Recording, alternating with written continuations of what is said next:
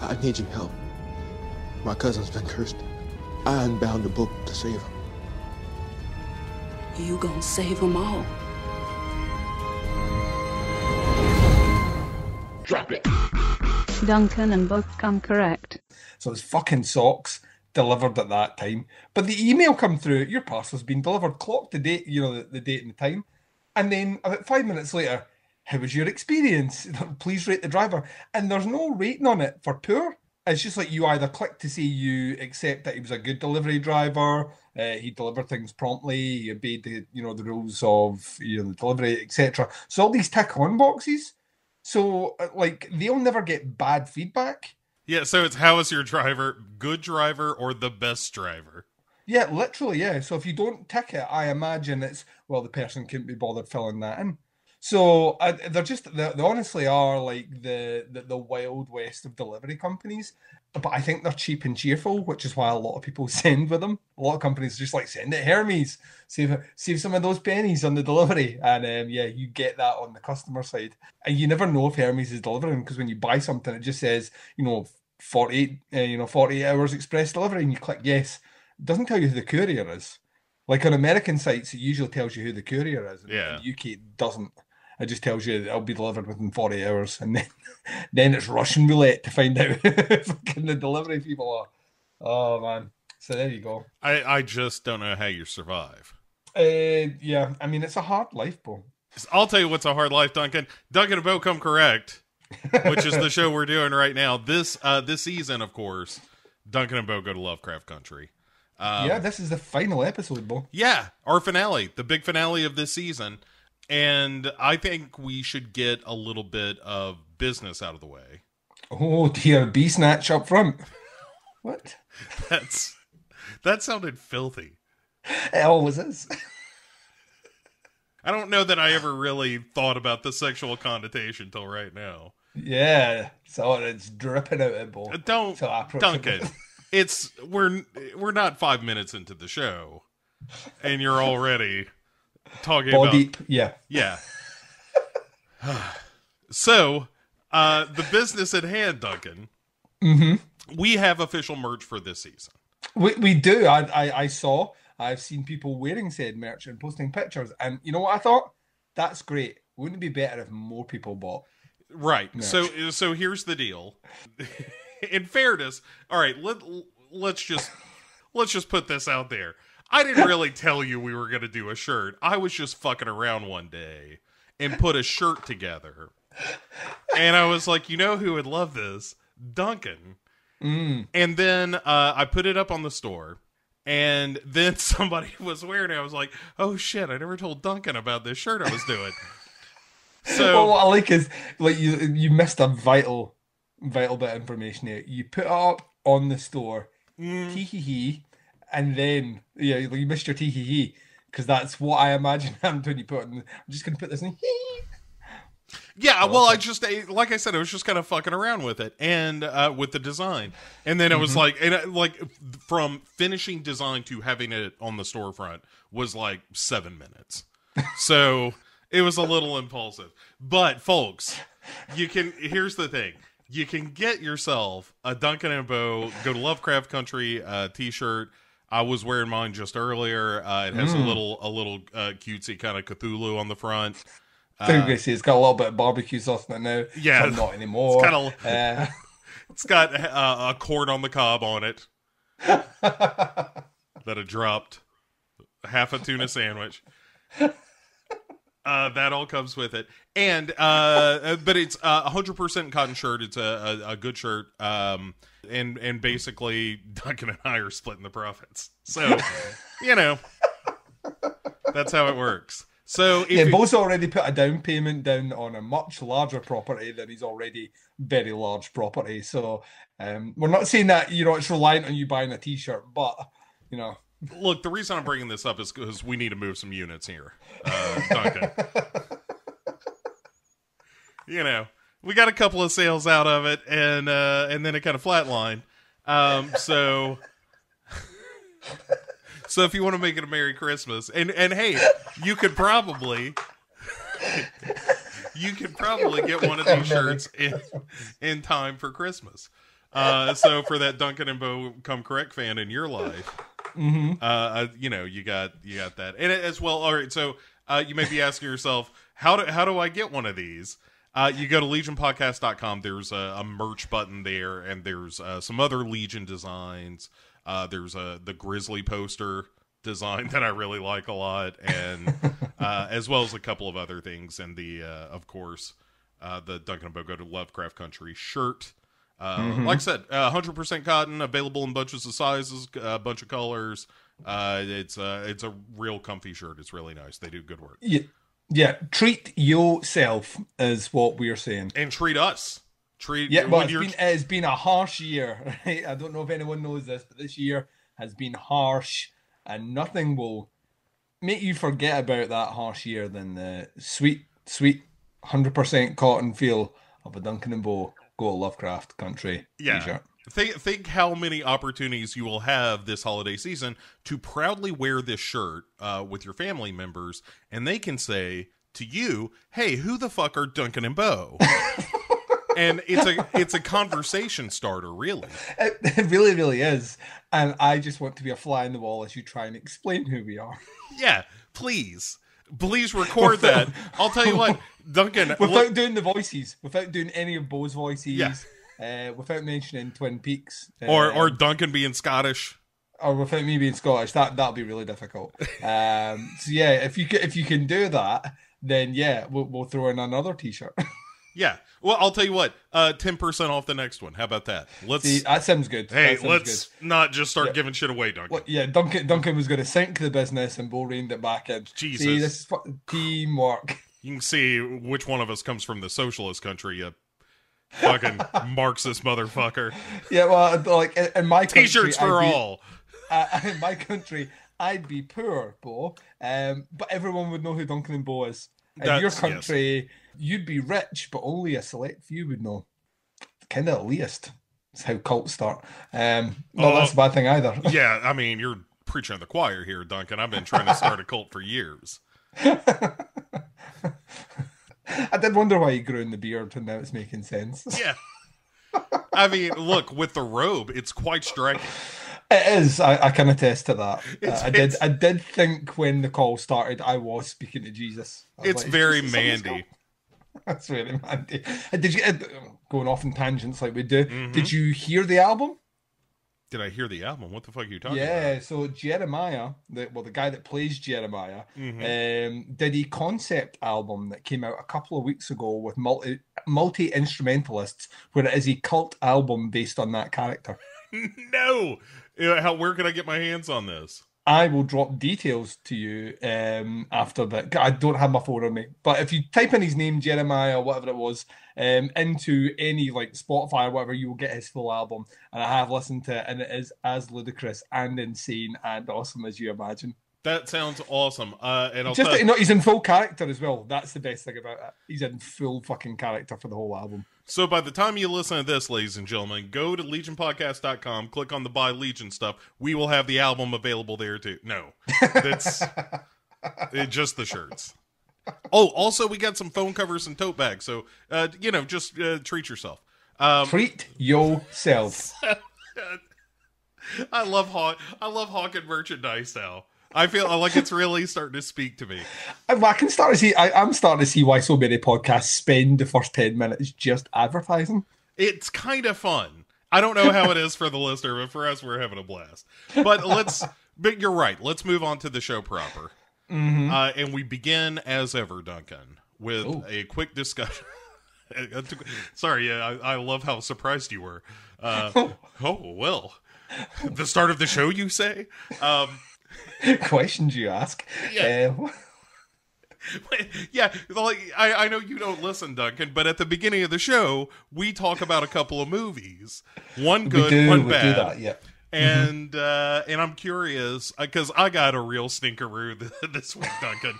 I'm coming heavy on the bad.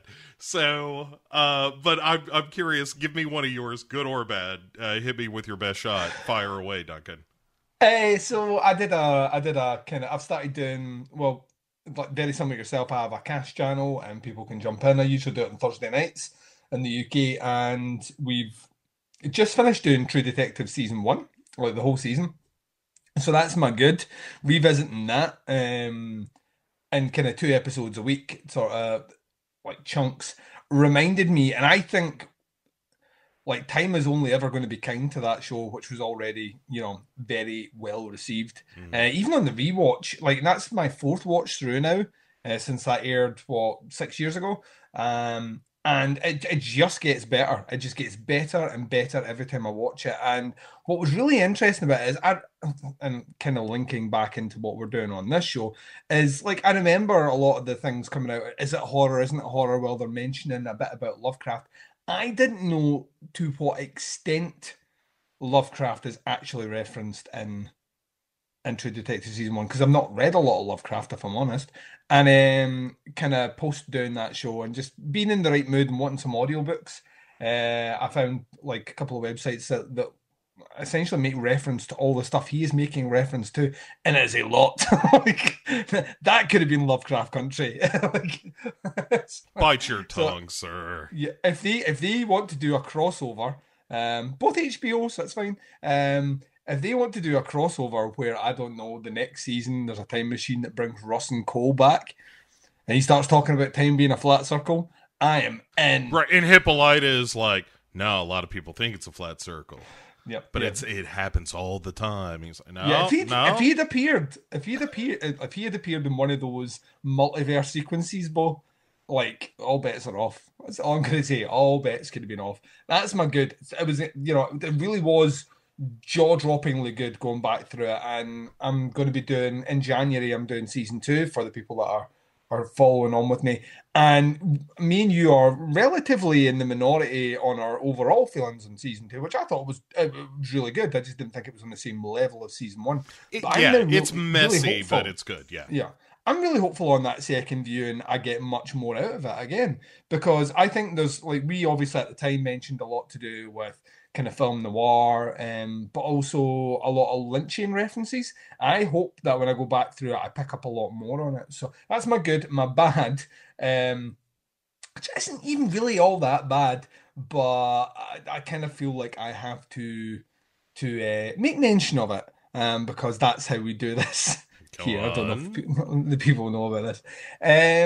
And it's not bad. It's actually surprisingly fun, but I didn't realize it was just schlocky. So let me pivot this by saying this scores relatively high on the Podcast Under the Stairs scoring style, which is based on feelings as opposed to technical ability.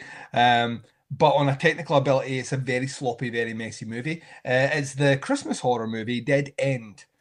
Starring Ray Wise and Lin Shaye. Great movie. I mean, like, in terms of weirdly kind of almost like a Twilight Zone episode formed it into a movie and all the rest.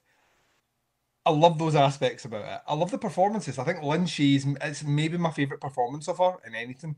There's a bit where she goes off her rocker and she's fucking borderline hilarious, but Ray Wise is incredible.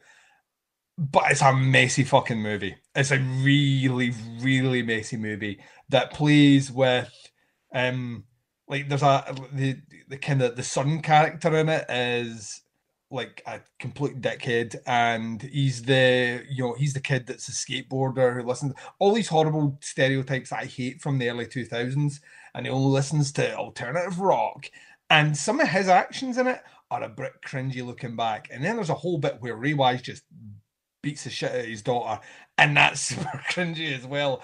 And I mean, it's they kind of justify it at the end, but I always remember that movie being a lot tighter than it actually is. And whilst it's still a ton of fun to watch, and trust me, if you've never seen it before, watch it over Christmas, because you know, some of the performances, like Ray Wise and Lin Shaye in particular, the reason you want to watch that movie, but the way it's constructed together, it's pretty fucking sloppy. It's a sloppy Joe of a movie.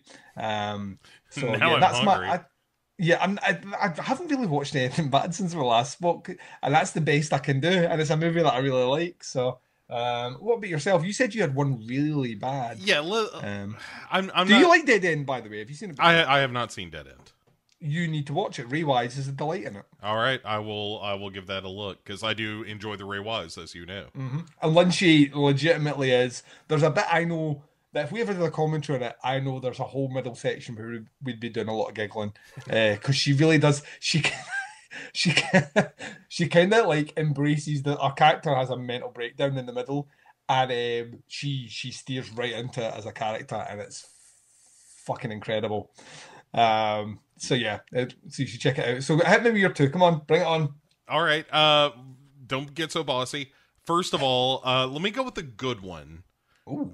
And I feel this is I'm still processing my emotions on this movie a little bit.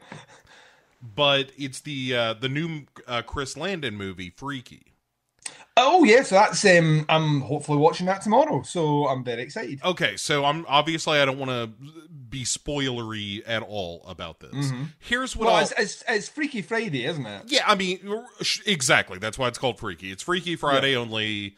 Vince Vaughn is a serial killer called the Butcher, and he has come into possession of a like sacred Incan knife that he ends up stabbing this high school girl with, intending to sacrifice her. Mm-hmm. But what happens is she doesn't die, and they swap bodies. Mm-hmm. Hate when that happens. And so now you have a serial killer, a savage, monstrous serial killer in the body of a high school girl, and vice versa. And so very fun premise, good performances in many of the same ways that Chris Landon acquits himself well with something like Happy Death Day. Yeah. Where I'm a big fan of both those movies as well. So I am as well. And so going into this, I was really excited, and maybe that was maybe that was to the detriment of the film. My big takeaway was that was really fun. It's interesting to see Chris Landon do another spin on a slasher movie, because it was like the first time it was like, well, what if you like married Groundhog Day in a slasher movie? Yeah, Groundhog Slay. Right. And this is, what if you took a slasher movie and married it with Freaky Friday? And which isn't bad, and it's a lot of fun, and there are good performances, and I had a good time. I want Chris Landon to do a completely different film next time. Like, I just the biggest problem I had with the movie is that it felt not exactly predictable, but expected. Yeah. But that said, it's got some great kills. Vince Vaughn has some really nice moments. He doesn't overplay the character, which is nice. Like, he's not cartoonish. But there's a great scene with him and the boy that this girl has a crush on. And it's a very like sweet scene that's also very funny. And that stuff is really good. Like it's, I almost feel like I'm damning it with faint praise, and I don't mean that. It's a good movie, and it was a lot of fun. But it felt like it was hitting a lot of those same notes that Happy Death Day did, which is like, oh yeah, okay, so the character in this case isn't kind of the bitchy character that Tree was, who becomes like Happy Death Day is all about her realizing what a terrible person she's been and how she can relate to those around her better and stuff like that. And this is, of that stripe of like, okay, well, this is a girl the family has had some tragedy recently, and so everybody in the family is kind of working through that, and so there's a nice kind of subtext to everything that's going on in the movie. Again, it all feels really competent and really good. It just, I just want to see Chris Landon do something completely unexpected next time. I just don't want him to fall into this trap of like, his next movie is a slasher movie combined with She's All That, or something like that. It's just enough already. I get it. You understand slasher movies, and you understand them well enough to put them in a different genre, and it still works. But got it. So, but it was fun. You should see it, and I think you'll have a good time with it. Yeah, I'm looking forward to it. Like I say, love those first two Happy Death Day movies. Yeah. Really hope we get that third one. I genuinely, because the more little tidbits I hear about that, the more my appetite is completely, ready to consume. Just it sounds grand in scope. So I'm kind of hoping this movie does enough business so Jason Blum, who's not short a penny, will actually invest in. I mean, there's a reason you have all the movies that do incredible money elsewhere, and that is to afford you the opportunity to do movies that you want to see. And he keeps talking about how much he wants to see Happy Death Day 3. Well, Jason, you're the man with the purse strings. Right. You can make that happen. Yeah. So if you want it to happen, it will fucking happen. It's not about audience or anything like that. If you want it to happen, it will happen. So put your money where your mouth is. And I think ultimately maybe that's my biggest takeaway from Freaky is that it feels very safe. Yeah. It feels like a movie meant to be a mainstream crowd-pleasing movie. And which is maybe his thought. I put it's maybe that Guillermo del Toro approach. I do a movie which ticks all those boxes and all the rest. So when I want to do my movie on the side, people are like, yeah, we'll give him it. So I hope we do. I know they're talking about crossovers between Freaky and Happy. I've not seen the movie yet, but I don't want that. I just want you to finish. You have a story, you have a third part written, give me that third part, and then like Bo says, go off and do something else. Yeah, so. and I really like Happy Death Day to You quite a bit. Yeah. And so yes, I know Chris Landon is capable of getting weird and inventive. Yeah. And that's more of what I want to see out of him. There's too many directors going the other way. You know what I mean? Right. Like plenty of people could have made Freaky. Yeah. I feel. Maybe not everyone could have written Freaky, but anybody could have made it. And I want to see the movie that only Christopher Landon is capable of. So, because I think he's real talented. That's, I'm not angry, I'm disappointed, Duncan. He's a good boy, and I want to see him do well. So, you're promising me something really bad this week, so bring on your really bad. Yeah. All right, so this is one that got batted around a little bit in our Discord channel. And it was brought to me by Jason Gray, who will always watch the shittiest stuff. And every now and again, he'll be like, this is fucking terrible. Enough so that it like pings my radar, and I'm like, all right, well, let me see. Like, I want to see how bad this really is. The movie, Duncan, is called Factory of Paranormal. No. Yeah, I've never heard of this before. Oh, no, of course not. But I'm not surprised that you watched it, though, with the word paranormal in it. All right, but I'll tell you, here's another, like, this'll sucker Bo in a second kind of thing. It's a found footage, hey, we're investigating this penitentiary kind of thing.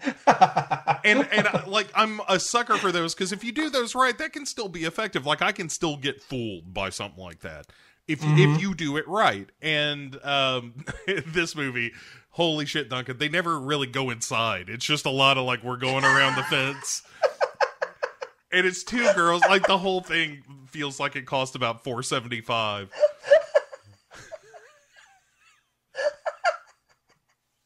There's a whole to-do for a while about this cloak blowing around.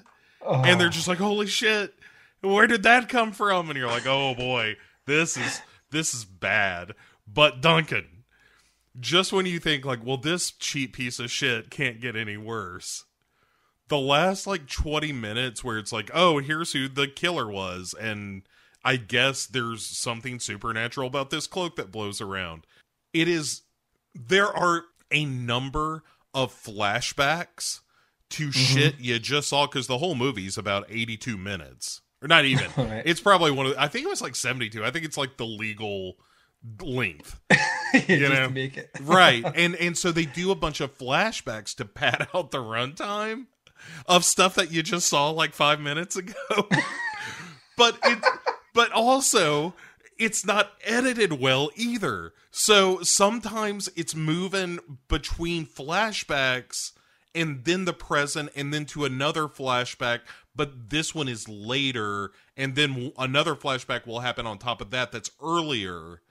And it's just like somebody threw the last 20 minutes of the movie into a blender and then just put it all together. Oh, man. I mean, like, it's one of those things, and I know this isn't you, and I would never recommend that you ever watch this movie. Mm-hmm.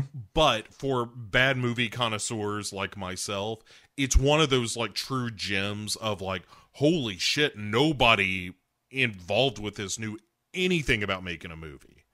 This was all a lot of guesswork, and they guessed wrong, Duncan. They guessed wrong. There's a lot of like shitty day for night shooting with like handheld cameras, and it's just a travesty. It's like the thing shouldn't even be called a movie, and yet somehow, by the basest definition, it is. So. It got me excited because there are very few opportunities to see something this terrible. So if that is your thing, ladies and gentlemen, if you love a head-scratchingly bad movie, like who on earth ever submitted this to the good people at Amazon Prime and said, no, trust us, this is really a movie. Mm-hmm. And Amazon believed them. That's crazy. There's no quality control happening at that streaming service at all. Amazon were like, was it 71 minutes or above? It is. Check, you're in. There we go. Right. How much server space is it? 2.7 gigs. Yeah, all right. Maybe we can squeeze that one in. Yeah. I think we got a server that we keep The Sopranos on. It's got like 8 gigs on it left, and we were just going to put nothing on there. But what's a Factory of Paranormal? All right. Go ahead. Larry put it on the Soprano server. Yeah, even the name doesn't really make sense. No, because again, Duncan, they don't go inside. But even if they didn't, Factory of Paranormal? Right. What is that? Like, we're missing the. Right. Factory of the Paranormal. Is paranormal stuff happening inside the factory? Are they making paranormal stuff at this factory? Is the place that it's situated paranormal? Because that's what it sounds like. Yeah. This is the Factory of Paranormal. Did you not know that? Is it just like Paranormal Utah? Like, no, that's just the Factory of Paranormal Utah. It's the one we got. I don't know. All fine questions, Duncan, and there are no answers. No answers. No answers. Oh, well, I think you maybe set the bar very low now. Yeah, but it was fun to watch it because it really was like it never failed to entertain. And the acting's just irritating as all hell, and it's just the worst. But Duncan, I'll tell you what's not the worst. Oh, and that's Lovecraft Country. No, some would argue it's the best. It's pretty fucking good, Duncan. So let's I'll tell you what, before we get into that, let's do questions. You are like determined to stretch this intro out, and I bless your cotton socks for it. No. We asked for questions. We got some questions. Did we get some questions? Yes, Duncan. Oh, that's good then. I thought you were just like I don't know. Maybe you put out for questions. No one asked questions. So then like Ro Bansdale sent in a question. Yes. You know what I mean? Like, you know what I mean? Yes, this coming in from Blow Blansdale. No, all right. So Ian asks us, will there be a visit from the French guy with the foot? I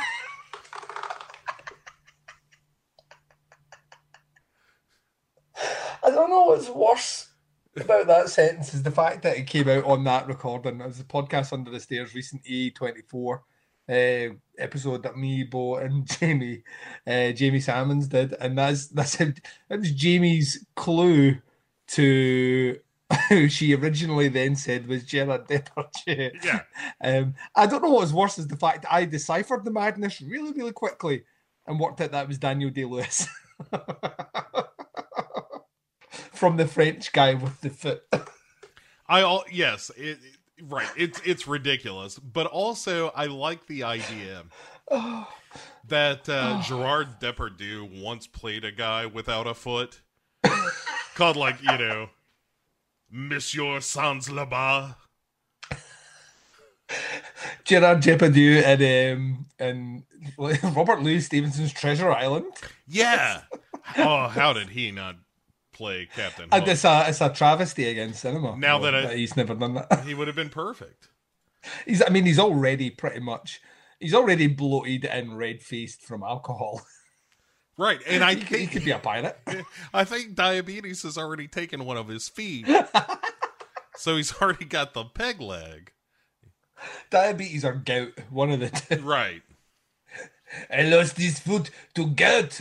Mon Dieu. What can I say? I have moist feet. Like, if you ever want to do an impression of a French person, all you have to do is think, how would a vet in Clue do this sentence, and then just copy it. Sure. As-tu drinks cognac? One of the more convincing French accents in cinema. Which, what once is again, this? The big reveal in that movie is that she's putting on the voice, which makes sense. All right, so Rayman has two questions for us. Bring it on, Ram Man. All right, the first one is a real serious question, Duncan. We're high on life and jokes right now. I know. Will 2021, he asks, be more of the same of what we're experiencing in 2020? I will say no. And there are a couple of reasons behind that. I think some lessons have been learned in 2020 that will not be repeated in 2021. I think the fact that there is, if we're speaking it from a COVID position, some real good news on that vaccine. So I think it'll take time to build up confidence, kind of post generally of a vaccine, for people to get back to normal. I think certain things can't go back to normal, and we just have to recognise that the world has changed in the last year in a way where people have relied much more on even things like internet shopping. People have kind of tightened the belts when it comes to eating at restaurants, or just generally how we acclimate to kind of socializing in general. I think a lot of that will change and will come back slowly, but will never be the way it was before. Can't imagine it, because there are people that will genuinely be, I almost think, forever cautious now, moving forward. I think those that are hyperventilating right now about the whole Warner Brothers HBO Max thing, to pivot into our world and our interests as cinephiles, that are hyperventilating that cinemas are going to disappear. Cinemas will not disappear. I'd stress this earlier on in the year when all the cinemas closed. They won't disappear. As long as there are people who want the cinematic experience, cinemas will exist. Will they be as large as they were before? Maybe not. Will they be as full as they were at their largest? Probably not. But I think this has forced some decisions that were ultimately always going to happen and just brought them forward a little. There should be no reason in 2020, with the technology that people have and the way we consume media, that you can't choose to sit at home and watch a movie which should be playing at the theatre at home on your own home theatre. And that's just a fact. That's just the way it is. That's how it should be, I would argue. And that allows, if anything, that allows greater choice, which if I'm releasing a movie, that's kind of what I want. The only thing they need to be able to do is stop those movies being pirated. But to be honest with you, those movies that play at the cinema anyway get pirated anyway. So I don't know if you'll ever be able to stop that fully. But yeah, there's a whole sea of hyperventilating people out there about, this is what Warner Brothers have done it. Disney's going to do it. This is the end of cinema. I read a really interesting thing where a guy who works very high up in Arrow Films had basically put forward that, some of these bigger films may play it, at home, but it allows the opportunity for these indie movies that don't get much of a shout at the cinema to maybe get a shout at the cinema. Maybe the next time a Star Wars movie or a Marvel movie comes out, it doesn't take up more than half the screens at a cinema. Maybe it only takes up 2. And you know what? That means the rest of those screens can be other movies, which would be refreshing. The amount of times I've had to travel very far to see a film that I want to see because whatever big blockbuster has been released has squeezed it out of the town that I live in is, isn't great. Maybe these things change it. Maybe it gives people more choice, which is ultimately what it should be doing. The film industry is the last one to really let the penny drop on that one, specifically on new titles. Is the last one to kind of, like, the music industry's already went that way. Streaming movies in general for rentals or on Netflix or whatever has went that way. It's a proven market space. So if that's the way cinema's going to go, where you have an option, I can't see that as being a bad thing. I think that's a good thing, and I think as consumers, that's a good thing. So on that level, this. And then just like on the wider situation, I think without going too political, I think America will stabilise a bit next year, not fully. I think there's damage that will take a generation to solve. And you're just going to have to deal with that. But I think your footing on the world stage will be a bit better. And yeah, maybe in time the discourse quietens down a little bit. So yeah, I don't think it's going to be nearly as bad as it was this year. I think it will be better. I don't think it's going to be the return to the norm that a lot of people say it's going to be. I think you need to kind of set your expectations to a realistic, pragmatic approach. And yeah, listen, the world is what you make it. If you are optimistic, forward-looking, forward-thinking, and positive, good things will happen. If you dwell in negativity, you become a magnet to it. So all I can say is, without going to Jerry Springer at the end here with my final thoughts, embrace a bit of love in your heart, and put your best foot forward and treat people the way that you would want to be treated yourself. And I think you'll find that things will work themselves out. That's very nice, Duncan. Well, bet you didn't expect that from a cynical Scot. And you're piping smoke it, Bo. I tend to agree with almost all of that. I think that 2020 has been a rough year for a number of reasons. Mm-hmm. All of those reasons are going to improve at least slightly in the coming year. Like, I think 2021, I don't think it's going to be easy. Like, look, life ain't easy. Life, life takes some effort. And that will continue. Like, 2021 is still going to be challenging. Mm-hmm. The vaccine is going to take a while to get to everyone.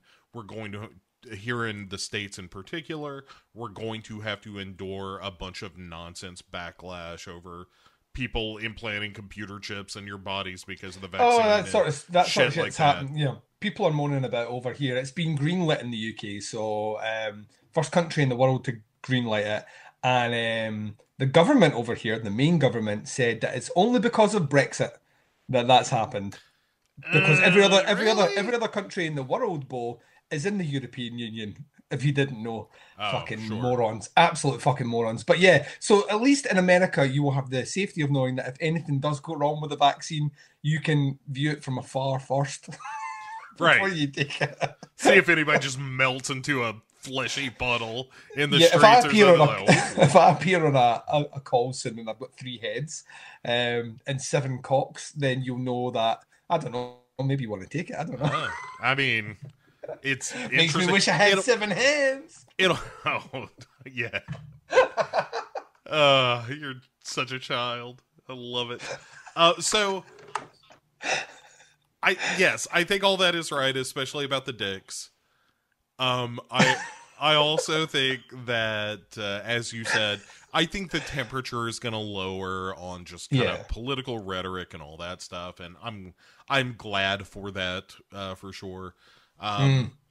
You know, we're just not going to have a president that wants to make the White House a circus, and instead somebody that's just going to be doing boring president shit, and nobody's going to care. After about 6 months, like, people are going to be like, "Oh, right, I don't have to worry about what the fuck the president is doing every day." And so that'll be nice for us as a nation. So yeah, he just needs to remember that his body is like Samuel L. Jackson in Unbreakable at the moment. I mean, he broke his foot walking his dog. Like if you could just like maybe stop him doing shit like that and just have him sit down a lot, I think that might benefit things in the long run. The best joke I heard about that is after he broke his foot, Kamala Harris sent a whole bunch of cupcakes to the Biden household with a note for the dog that says, "There's more when you finish the job." It's funny. It's funny. We can have some fun with old man Biden now that he won. Have a good time with the old grandpa president. He's a good grandpa president. He's not like super racist grandpa president. He's like, he's the one who still wants to be cool. Like, hey, I'm still young. And you're like, no, you're not grandpa president. He's like, all right, come back here, you son of a bitch. I'll punch you in the face. I was in Korea. You're like, I get it, grandpa president. But hey, I'm glad you're here. I love you to death, but I just can't listen to these Korea stories anymore. I know a guy, his name was Stinky Willie. You ran into not the Stinky Willie story. Used to lifeguard with him. Back when all the women had to wear clothes that went from their ankles up above their eyebrows to swim. So you didn't see anything you weren't supposed to. You know what I'm saying, Billy? I'm talking about their vaginas. Anyway, sorry. But yes, so I think that all of that will be better. And let's do a final question. Also from the Ram Man. This is less a question than a what are our thoughts on this thing? Oh, right, go for it.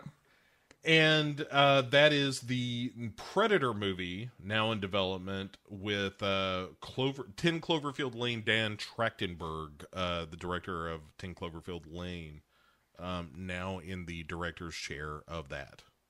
Do you want to take first stab at it? Yeah, sure. I saw that last Predator movie, and I thought that was really stinky.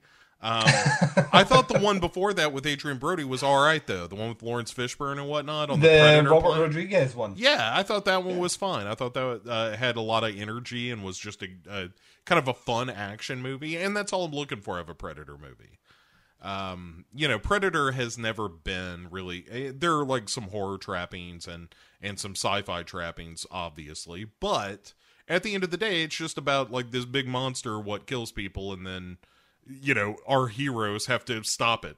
That's it. That is every Predator movie, and that's fine. Like it requires somebody willing to find the right tone for a movie like this.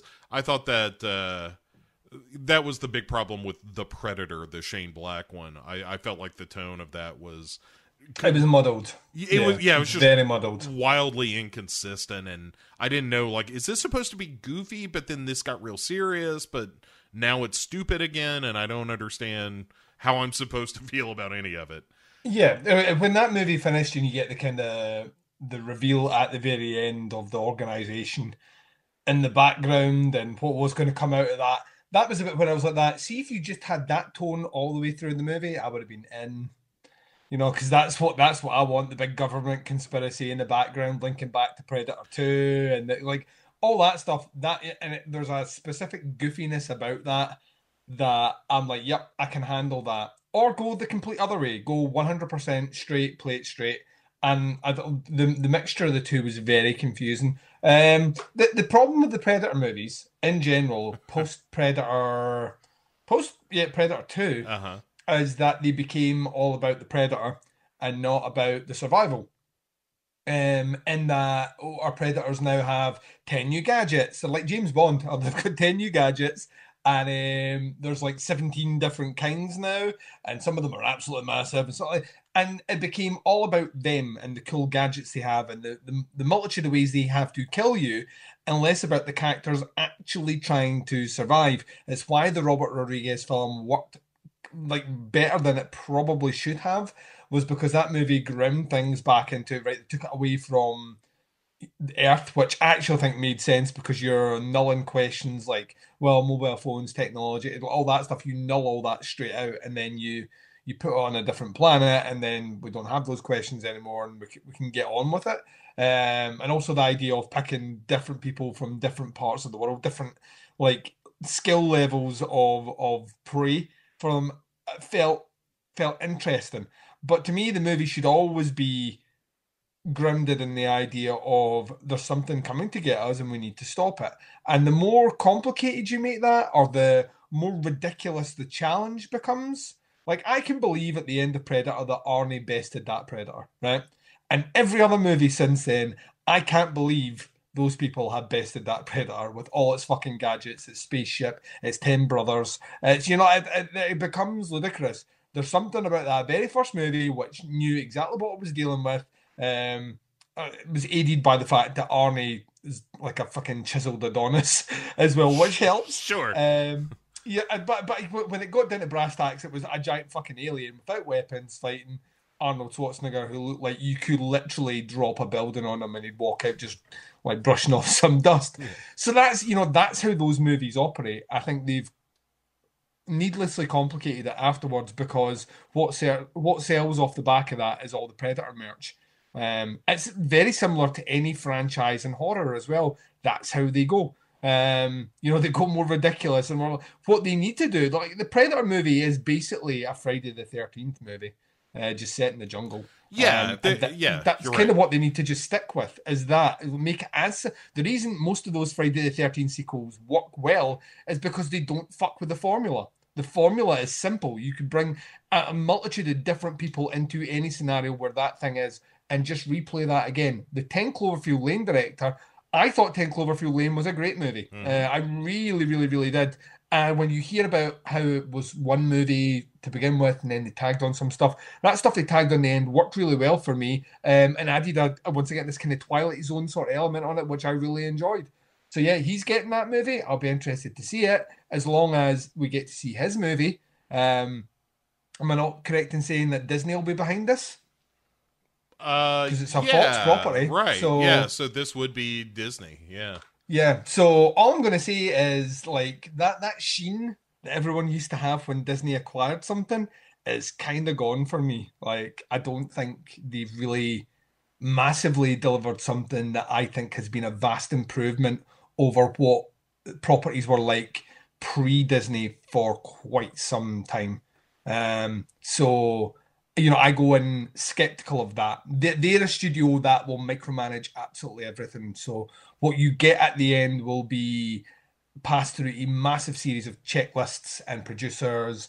And at the end of the day, Disney will not release anything that even remotely impacts the image that they have as a large mass media outlet, which is built and predicated on children's entertainment. So yeah, be wary is all I'm saying. I don't think you're getting a fucking R-rated Predator movie. I think realistically, it's going to be something in line for what PG-13 or something is probably what it's going to be, and I don't think it's going to be nearly as dark. I know it sounds like I'm being cynical, but I have to approach all these things that way when these sort of studios are kind of named against them now. The free world now is your Netflix and your Amazon. That's where the really interesting shit's happening.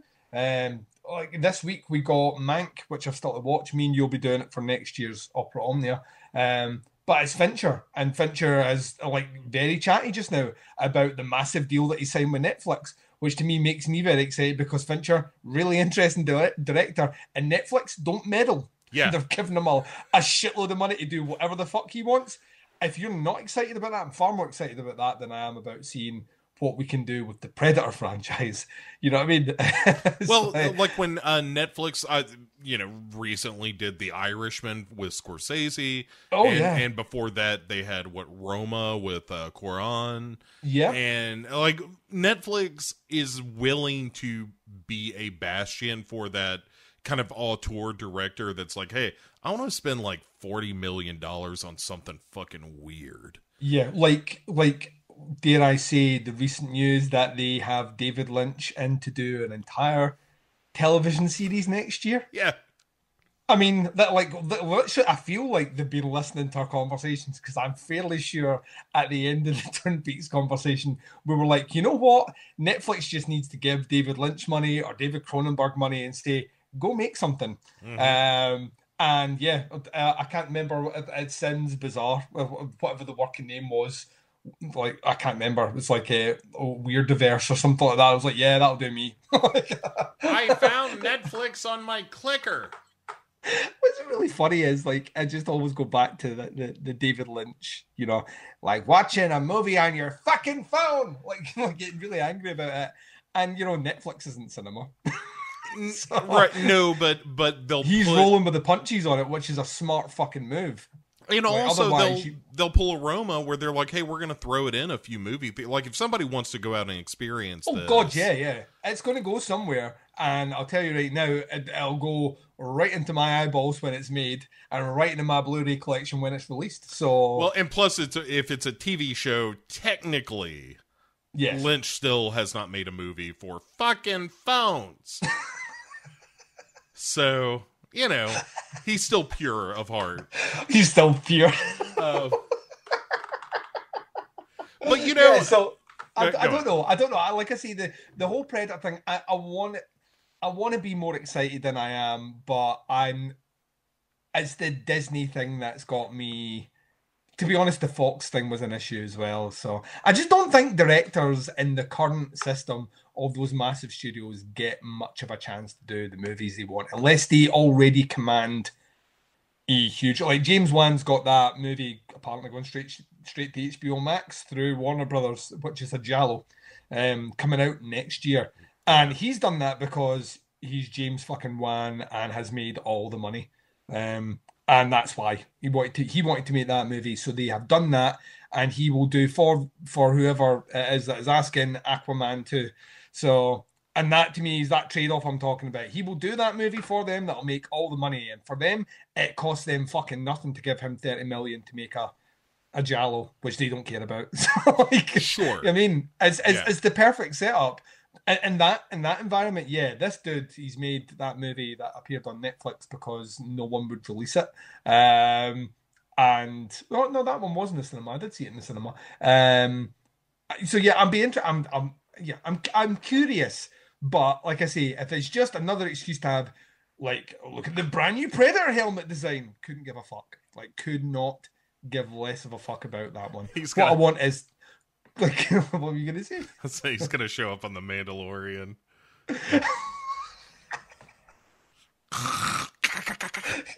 So we've never seen underneath your helmet. Yeah. Like, you are one. I was like, motherfucker. Go, put that back on. This is the way. I want some candy. I'm like I say, I genuinely, I just don't get excited about that sort of thing as much as I probably used to, in favor of like you say, the weird news where you hear like, oh, Lynch is doing this. Yeah, I mean, the Fincher news for me is music to my ears. I couldn't be any more excited about that one because he is genuinely one of those directors where it's been far too long since he made a movie and he's finally putting out the movie he wanted, and reviews have been fairly great across the board thus far. And, you know, he signed this deal and he's going to be doing a ton of things. It's the Flanagan thing as well. Flanagan's got all that Netflix money to do whatever the fuck he wants. And I say to Flanagan, you keep taking that Netflix money and do whatever the fuck you want. You know what I mean? No, you ride that Netflix train until they just stop. Because like, I wasn't crazy about Bly Manor, but I've not watched it yet. So, but then like we spoke about this before. The stuff that I have read about it are like he's doing the turn of the screw, which is really dry. Like, it's a really fucking dry subject matter. Anyway, the story's been done to death, and it's never really been done great. So I'm interested to see what it looks like. And it's Mike Flanagan, so he has my eyes on it anyway. And if it's not great, it's fine. Yeah, I mean, I don't care because he's got another 2 King projects in the works just now, and whatever the fuck else he's going to be doing. And yeah, it's an exciting time. Alex Garland, they did behind Ex Machina, and what's the name of that movie? The other one he did, which I loved. Annihilation. He's made a low budget horror movie, which is coming out, and I'm like, fuck, give me that. Ben Wheatley's got a low budget horror movie coming out, which he's done in COVID. So, I mean, like, that's more exciting to me, like I say, than Disney's doing I don't want to sound like a Disney hater, but Disney's doing a Predator movie. I'm more excited about the low budget film done by the really interesting director who knew that he was trapped and couldn't do anything during COVID, so wrote a really quick, gnarly script and is bringing it directly to, that's exciting. Time will play out. Maybe the movie comes out, Bo, and we sit on a recording going, "Did you see that new Predator movie? Yeah, it was fucking kick-ass." Nothing would make me happier than to be the guy that says that. But I've got. Yeah, no, it'd be great if it comes out and it's R-rated and hyper-violent and cool and fun and all that stuff. And we can, I'll be happy to say, right along with you, oh yeah, no, Disney showed some balls. They put out a movie that had some real spine.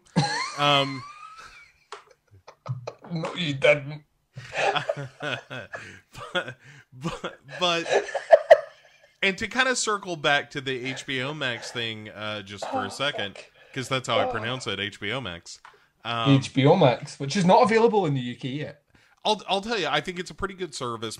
Certainly this new announcement sweetens the pot. But they also have the old Looney Tunes, and I appreciate that. But the thing about that, first of all, those movies sitting on a shelf are doing nobody any good. Yeah, that is literally, at the moment, all those movies are completed and ready to go. Yeah. So it's not as if it's like they're saying, well, we're only making movies now from this point onwards purely to be released in streaming as well as cinema. What they're basically saying is, rather than them play to a series of empty cinemas because you, as a cautious person, don't want to leave the house, we're going to give you that option as a consumer to watch it from home. I don't see how that makes them the bad guy. Yeah, and especially, the terms aren't that liberal. I mean, they're like, hey, we're gonna, with the Wonder Woman, it's that's the name of it, the Wonder Woman. The Wonder Woman. Now, Wonder Woman 84, that they're dropping it Christmas Day and opening in theaters the same day. And it's available on the service for a month, and then it goes away for a while. So that, they can release it on Amazon and Apple and all that stuff and make their bones there with it. So, yeah, it's one of those things that, as we've been talking about, you've got it on the shelf. Why not drop it to try to bring people to your service and really compete with Netflix in a real way? Because you're doing your originals. You've got all your HBO catalog. You've got the Cinemax catalog. You've got all of the Warner Brothers library to play with. So, you've got some muscles to flex, and why not flex them at this time when it's going to do you the most good? And they have said it's only the 2021 slate that's doing this. Sure, at the moment. Right, once you can get them real dollars at the theater, why wouldn't you? But I don't know. I mean, we'll see how much this actually changes things. I like the idea of having a limited run window where it's like, hey, you know what? If you're really interested in watching this movie and you're a subscriber to our service, you can watch it at home the first 2 weeks it's out. Yeah. And then we take it away for a year or, however long. I'm fine with that. It gives me a value add for the thing I'm paying for, and it gives me a choice. As a consumer, I like the choice of saying, yeah, I can watch that at home, but if I had the choice of watching Dune in a theater safely or watch it at home, I'm going to go to the theater. But if I can't watch it safely in a theater, I'd rather watch it at home than not watch it at all. Yeah, it's also that thing as well. I think it's not even just the fact that life is different. Some people are not afforded the opportunity to have the time to go to a cinema. And now guess what? They can pay for it. They're probably already paying for a service of some description, but now they can watch that with, their loved one or something after working fucking 12 hours, horrendous shifts and whatnot, where they can't travel 50 minutes to go to their nearest cinema to watch. It's all this stuff. I think as consumers, we are so fucking spoiled. And as businesses, the cinema industry is the last big industry that I feel hasn't really grasped fully the fact that people like sitting at home. I know it sucks, but they will make a night of it to go out and do something. But that, times have moved on that's not always going to be a cinema. It's going to be something else. And you have to move with those times and just recognize that. And we'll see. As I hear, We'll see how it looks at the end of that year, but I'll be interested to see like what happened with The Tenant. The Tenant's a great example of that. We'll put this movie out and then it, hugely underperformed because no one was going to the cinema and cinemas were open and no one was going to the cinemas. And yet everyone else, like if all these fucking companies at that point really, really cared about the cinema experience, they would have released their movies. And none of them did. They all pulled them off the shelf because that movie underperformed. So ultimately, at the end of the day, these film companies are interested in, wait for it, money, Bo. And cinemas are interested in money. And the only way, these things work themselves out is by allowing films to come out, which means directors can make other films, studios to release movies so they can get some money back to finance movies. And in time, people will go back to the cinema. It's a circle of life.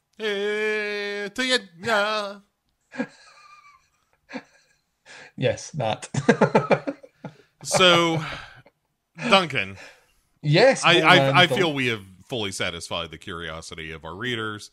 We've just given them like an hour of hawking t-shirts, good movies, bad movies, our view on the world, our view on Predator, why big studios are bad, why Netflix rules, our mutual love for David Lynch, that great, him spatting out about watching movies on a fucking phone, and why David Fincher is God and needs to rule all. And I think it might be time to bring it in. Yep. So the episode 9 of Lovecraft Country is where we're going to begin tonight. The episode is entitled Rewind 1921. Yep. Rewind. When the clock starts, selector. And this is the episode I'm really excited about because this is the one where we gotta go back in time. Yeah, we've got honest to goodness time travel, which we have been talking about a fair amount on this show. And we knew like early on people were talking time machine, so this is no surprise. The multiverse shit was the surprise. Yeah, because once again we were thinking two-dimensionally and this show was thinking omni-dimensionally, Bo. Omni. Yeah, there's we'll get into it. But so we kind of begin where we ended with the last episode, which is hey, after all of the shenanigans with Dee and these horrifying figures that have been chasing her around, where we left it was one of them gnawing on her arm. Yeah.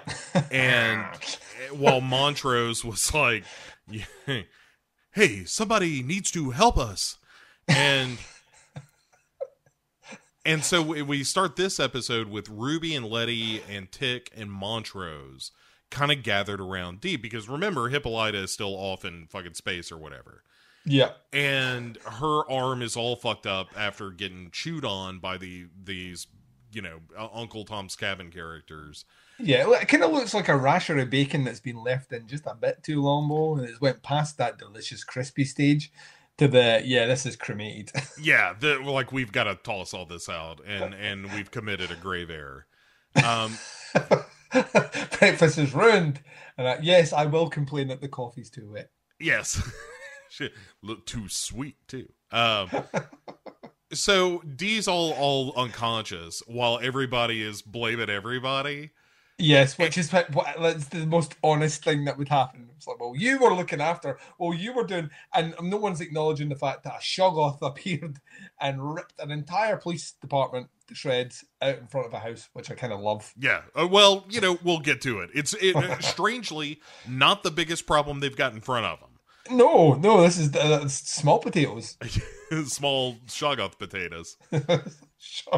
I will have a pound of Shoggoth potatoes, please. They're kind of a golden color. They're really delicious. Many eyes, apparently. Have you ever had a potato dish, Duncan? It's called Lyonnaise potatoes. It's very, how do you make them? It's quite delicious. It goes well with steak or really just anything. I love you more than I've loved any other man right there. You really do complete me and you get me. And if no one else gets that reference, then you're all living in a terribly cold world and I'm basking in the glory of Bo's warmth. Sure, as you should. And Tick is like, hey, we need to call Christina and trade the pages for her. Yeah. And Letty's like, oh, shit. She's over there pulling on her collar going, hey, it's getting hot in here, guys. Someone crack a window. Yeah, it's a real... But she pretty quickly is like, look, I gave those to Christina to make you invulnerable, but she didn't do that. She made me invulnerable. Yeah, I love that, because there's no real way to make this sound non-selfish. Right. And Montrose is immediately like, hey, that sounds like bullshit. And bull to the shit. Yeah. Bull to the shit, mister. And and as they start to like come at each other, Ruby gets in the way, and there's a real good in the background Ruby saying, you better back up. Yep. Oh, it does my heart good. I like it when Ruby is feisty. And she almost lets it spill that Letty's pregnant, but Letty kind of stops her. It's like, hey, we got enough shit to deal with. Let's not get hasty here. Right. A lot of shit's flying around right now. And Tick is like, all right, look, the pages were the last leverage we had, so I don't know what we're going to do. And Ruby says, no, Xtina's going to do it for me. Mm-hmm. And so, sure enough, Xtina shows up, and she's like, wow, did you see these drawings? They're great. And they're like, yeah. And she's like, I can tell what kind of curse they put on her just because of how good these pictures are. I mean, seriously, they are very good. And they're like, yeah, can you help her? Can we move this along, please? And she's like, I can't get rid of it. I would need the book of names. Do you have that? And they're like, no, we don't have the book of names. And she's like, well, then we're going to need Lancaster, the guy who put the curse on her. And Letty's like, that's kind of a problem too.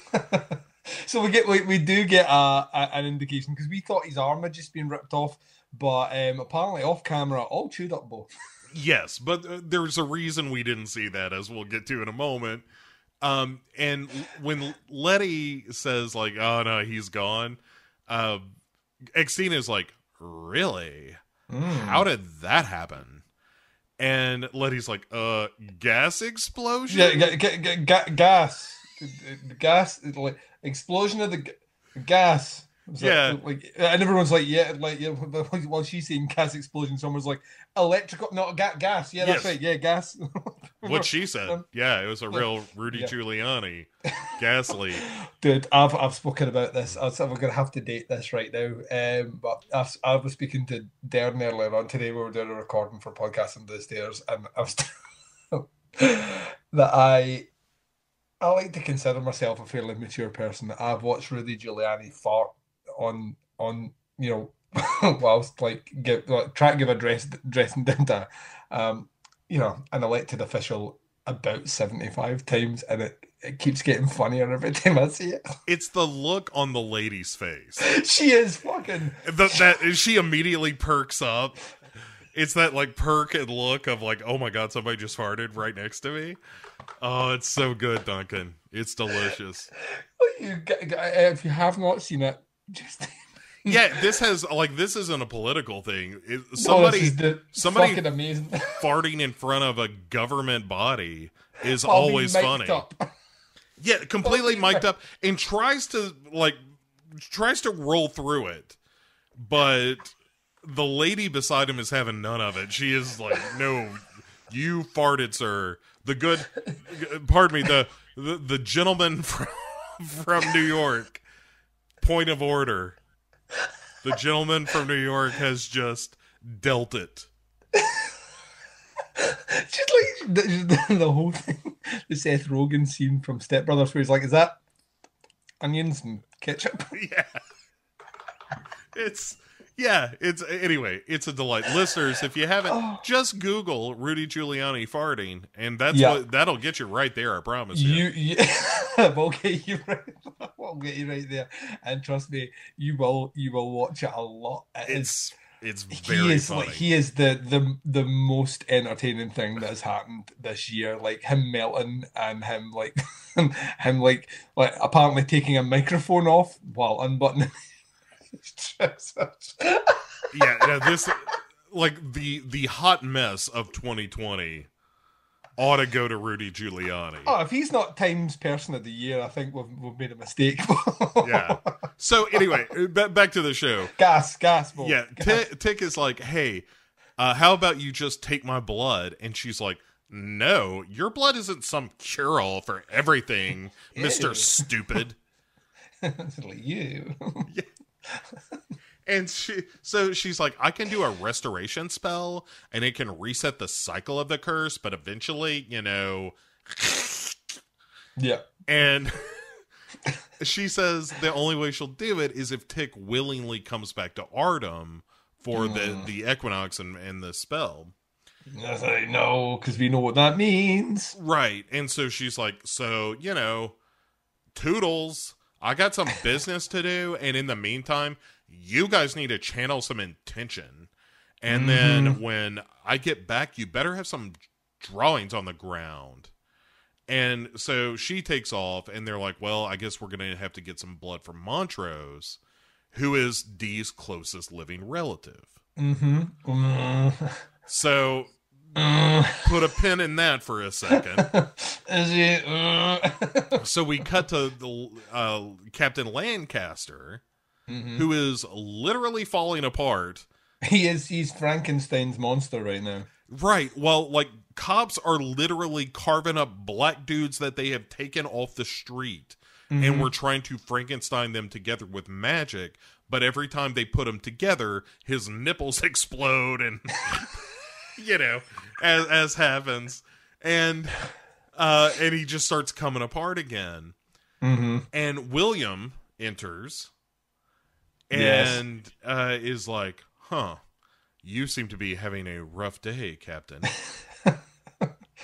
And right, and he's like, I got the idea when I was perfecting a metamorphosis spell that regeneration could be a curse too, and then casually pulls out the stone that Ruby hid. Remember the stone that Ruby hid? Right. Fucking episodes ago that I had completely forgotten about, Well, Right, so when she pulls it out, it's like, oh, that's, of course. Well done, Lovecraft Country, for being once more smarter than me. And for tying up loose ends. Yeah. Something I'm not used for TV shows to do. And, yeah. Fuck you, Lost. And then Lancaster, who's like, hey, are you Christina? And she's like, look, when William died, he died 1,000 times because of all the times I was him, and then like his skin split open, but it was me underneath. And have you ever seen the movie The Prestige? Kind of like that, but kind of sexier. Yeah, it's a sexy Prestige. Ooh. With less drowning. Like 100% less drowning. Well, I don't know. She did, but she didn't die, so it's like 50% less drowning. And so Lancaster, as he's coming apart, she's like, "Look, I know you can only die one time. I just want to watch it." Yeah, and that's what happens. Like he just slowly, like the lights go out in his eyes, and she drinks it in. Yeah, she comes hard, Bo. Oh man, as powerful. Oh, just as moist as the Tennessee Valley, Duncan. Meanwhile, back at the agency, slash, George and Hippolyta and Dee's house, Montrose is having a drink in the basement, and Tick comes in and is like, "Are you fucking serious?" He's back in the sauce, but it's clear stuff and it's right from like a jar. Yeah. Which is usually like a good old fashioned warning that this might be moonshine. Yeah. And so Tick grabs it away from him, but he takes a drink before he puts it away. And he wishes he hasn't right after it tastes it. Yeah.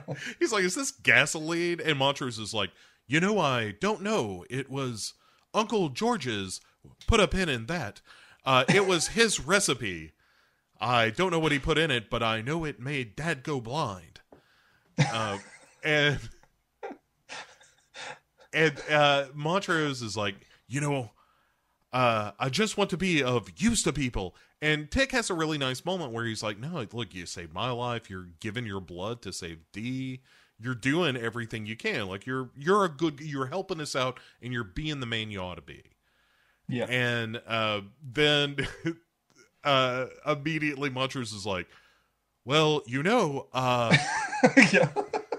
That thing about offering my blood, I've got a surprise, mister.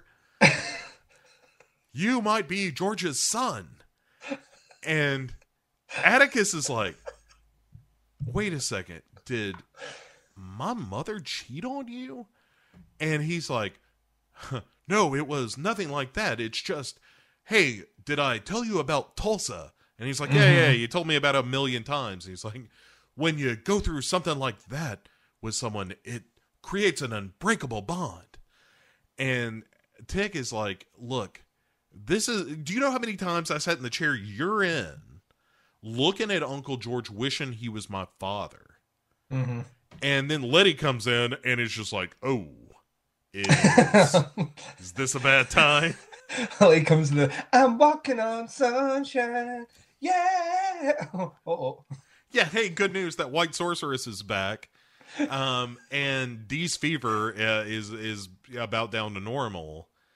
And as all of this is floating around, in comes Hippolyta. Rocking the Blue Man Group here. Not yet, Duncan. Oh. It's normal hair for when she first shows up. It doesn't happen until later. Yeah. It goes blue later. We'll talk about it. No. She after the thing. Yep, you're right. She looks normal now, but she Let me just rewind that, Bo. Rewind. Yeah. Selector. Just like the title of the episode. Oh my God! It's like all the pieces fitting. It's like the circle of life, Bo. So Hippolyta comes in and she's like, "Wait a second, is Dee sick?" And they're like, "Oh, yikes!" And so hands all start pointing at the. He did it. Yeah. So Xtina is upstairs and she's doing her chanting and whatnot, and cuts Hippolyta's hand because she's shown up now, and so closest living relative and all that, and Dee is just becoming one of the things that was chasing her. Yeah, it's like a total like you are becoming the thing that you beheld, and when Xtina gives kind of reverses the spell or at least resets it. Flies and maggots come out of her arm. Yeah. And then she's not okay, but it's like it's like she just got bit by these things. Yeah. It's reset a bit. So or rewind it. I sense a theme. And then outside, Xtina and Ruby are taken off together. And Letty stops Ruby and she's like, look, you can't trust Christina. And Ruby is like, oh, really? Because the way I'm looking at it, she saved your life, has helped try to save Dee, told you what you need to do, which is get this book of names. I don't know that she's done anything to hurt either of us. So, and she has a great line where she says, you ought to be getting in this car with me. And then Letty is like, really? Why don't you ask her about the autumnal equinox and why Tick has to go willingly, which probably means she's going to kill him there. And Ruby's just like, all right, well, I'll talk about it if it comes up. And then she takes off with Xtina. And meanwhile, Hippolyta starts packing Woody up. And Tick is like, what's going on? You just arrived. You just got back. Yeah. And she says, what is the source of this magic that you guys are talking about? And they're like, well, we've got to go get this book of names, but we don't know where it is. It went missing in Tulsa during the riots. In 1921, Bo. In 1921. And Hippolyta's like, fine, we're going to go to the observatory. We're going to use the machine to hop multiverses, go back to Tulsa, get the book, come back, save Dee. We got 40 hours. We can make it. Yep. And They're like, multi what? Yeah, and they're like, the machine's broken. She's like, I'll fucking fix it. Don't even worry about this shit. I'm on it. And then she says, I've been on infinite worlds and been granted infinite wisdom. I'm going to use all of it to save my daughter. And you're like, fucking Hippolyta has become the secret hero of this show. She is the hero of this show. She is the fucking... She is like, she's a walking battery as well, but we're going to get to that. Yeah. But, she... Like, Hippolyta is awesome in this. Like, I love a show where a character that was like, okay, I like her, becomes just like, this character's fucking amazing. Well, she's achieved the potential, the infinite potential that she thought she could achieve against the backdrop of that great interaction that she had with George in the multiverse, where she talked about her shrinking and making these small concessions. And now she realized that, and she ain't fucking around at all. She gave up everything to come back and be Dee's mother. And she's arrived, Dee's in trouble, so she's going to use everything in her power to make it right.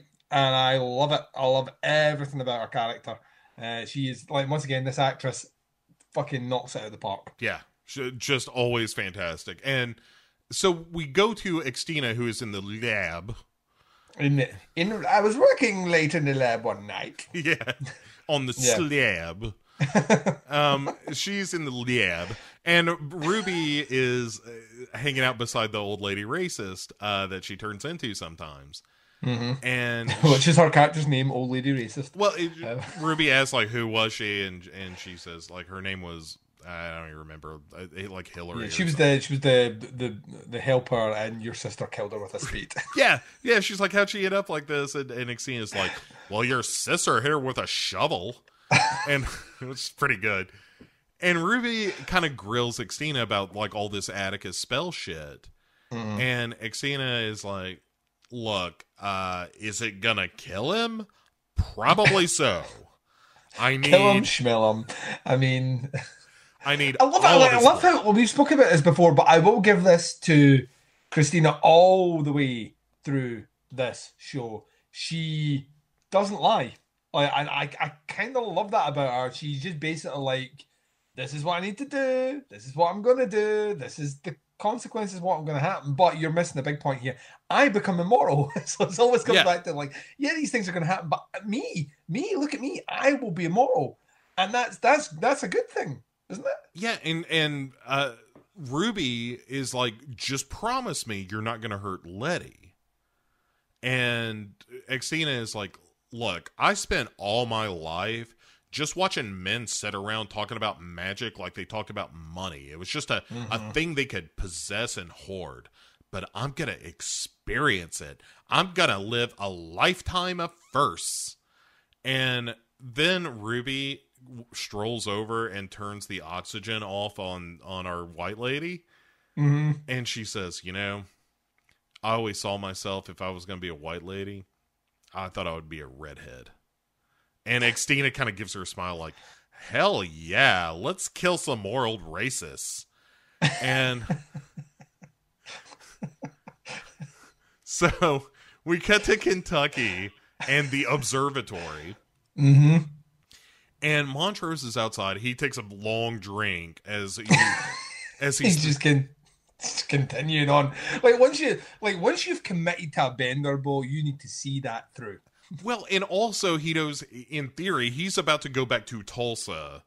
The worst time of his life. Right. And even more so, because we will find out why it was the worst time. There are things he has not told us about, which we will see firsthand. And they are, wait for it, fucking awful.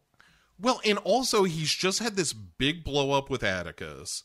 Yeah. And who is like, you know, you are not my father. Like, that's where Atticus's head is. Mm-hmm. So Montrose is going into the worst moment in his life at a point where he doesn't even feel like there's this connection with his son.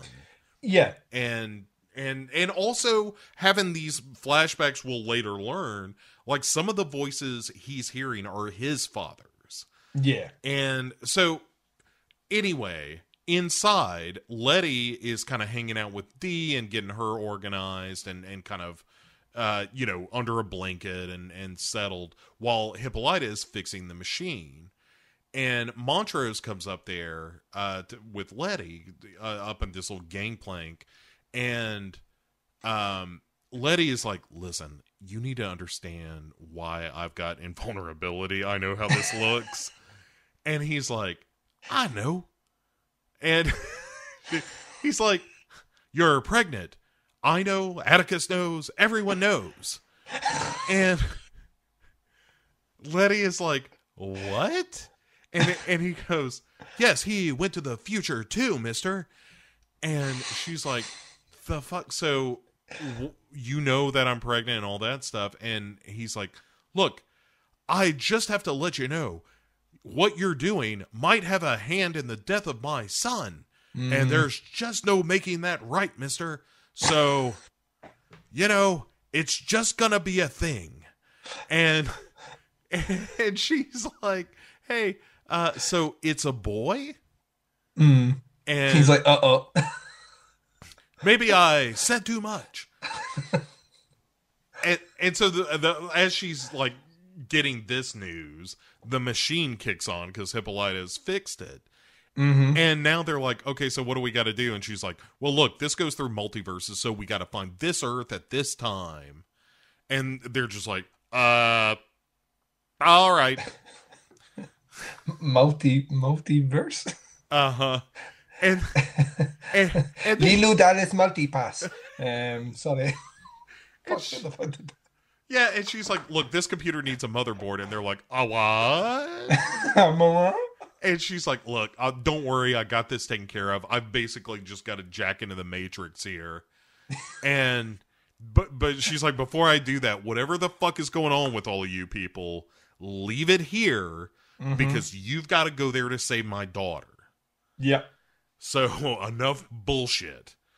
And so Hippolyta then jacks into this machine with her purple magic she got from, you know, being immortal in the multiverse and all. And it's a sentence I didn't think we'd ever get to when we started this show, and I'm so glad we did. I know, like nothing about this is making me unhappy. And so Montrose like hesitates before he jumps back through, but finally he does. Like he hears some more voices of his father and whatnot, but he goes through, and now we're at the Stratford Hotel in 1931.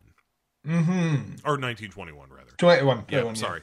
And so music's playing on a radio. Montrose is looking out the window of this, like, really nice-seeming early century city where, like, it is clearly a black neighborhood, but everybody's kind of milling around and happy, and everybody looks like, you know, successful. Like, it looks like a prosperous community. Life looks like it's going well. Yeah. And, like, there's talk of a dance that might be canceled, but maybe not. And they're like, what the fuck is going on? And Montrose is like, it was the high school prom. And he's like, you know, just a few hours from now, mayhem is going to start after they canceled it. And that's the same night, it turns out that Tick's mother's house is burned with everyone inside it. So Tick is like, look, we don't have enough time to fuck around. We got to get in and get out. He swipes some clothes that were left out in the hallway, and they head to his mother's house to get the Book of Names. Letty, notably, still has her sneakers on, and it looks great. It does look great. It's a great combo. Maybe not for 1921. Right, as we will find out. So... on their way, Montrose stops by this kind of town square area, like a statue in the middle of this spot. And he has a flashback, and it's some kind of violent scene. And Montrose Tick gives him a little bit of bullshit about like, hey, we don't have time for this. We got to keep moving. And Montrose is like, look, you don't know what war is, mister. You're about to see some shit. And Tick is like, look, man, as soon as this is over, we are done. I took all of your bullshit when I thought you were my father. Now that I know you're not, I don't have to put up with nothing. As soon as we go... it also smells the drink on him as well. It goes fucking raw on him. Yeah. Has had it with Montrose. He is done. Absolutely done with this guy. So they get to the house. Yeah, just in time to see why the phrase "the acorn doesn't fall far from the tree" can sometimes be apt, Bo. Yeah, man. So it's Montrose's and George's dad hauling Montrose out onto the yard and telling him to get a switch. Yeah, which for those out there that don't know what a switch is, it's a good old fashioned whipping stick. Yeah, the thinner the better. Yeah, because that makes it more of a whip. And yeah, it's nice and aerodynamic, so when it hits your flesh, it can cut right through that skin. Which is what you want to do to your small child. Right. Jesus. And Montrose explains what had happened was George was going to the prom with Dora, Atticus's mother. And not the explorer. Right. Not the explorer in this case. I'm smiling just now because I said something funny. You did very good. Thank you. So he says, like, he got caught in George's prom jacket, and also George had a corsage that, like, he put in his hair or something. And when his father caught him doing this, he dragged him out into the yard, like, basically is calling him a sissy and all that.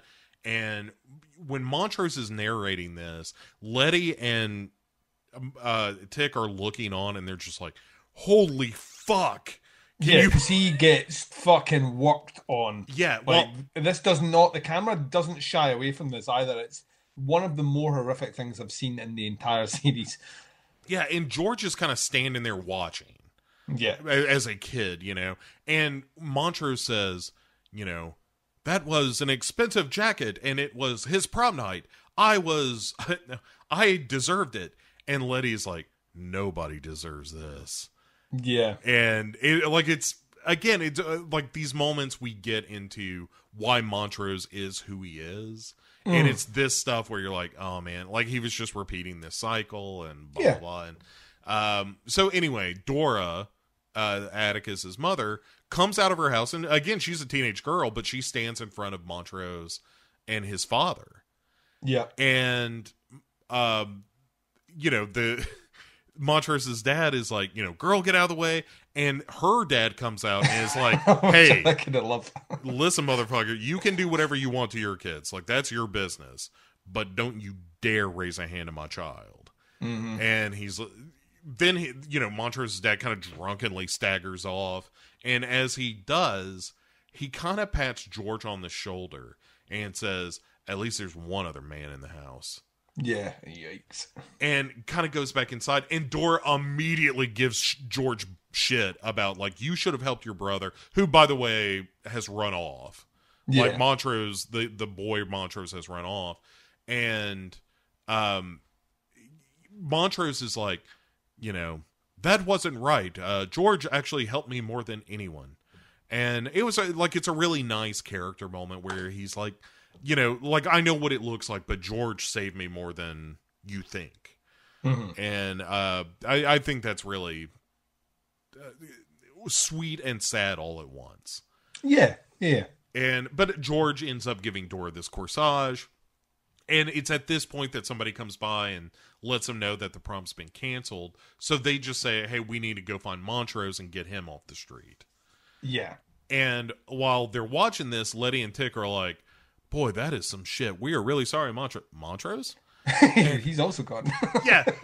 And Tick is like, God damn it. He has gone to tell George that he's going to be shot on that bridge. He's mentioned it to me that, he's going to try to save George's life. And Hippolyta, I told them before they went through there, don't be messing with no time. Right. Like, they can't affect the timeline. It's very Back to the Future kind of rules. And so they split up.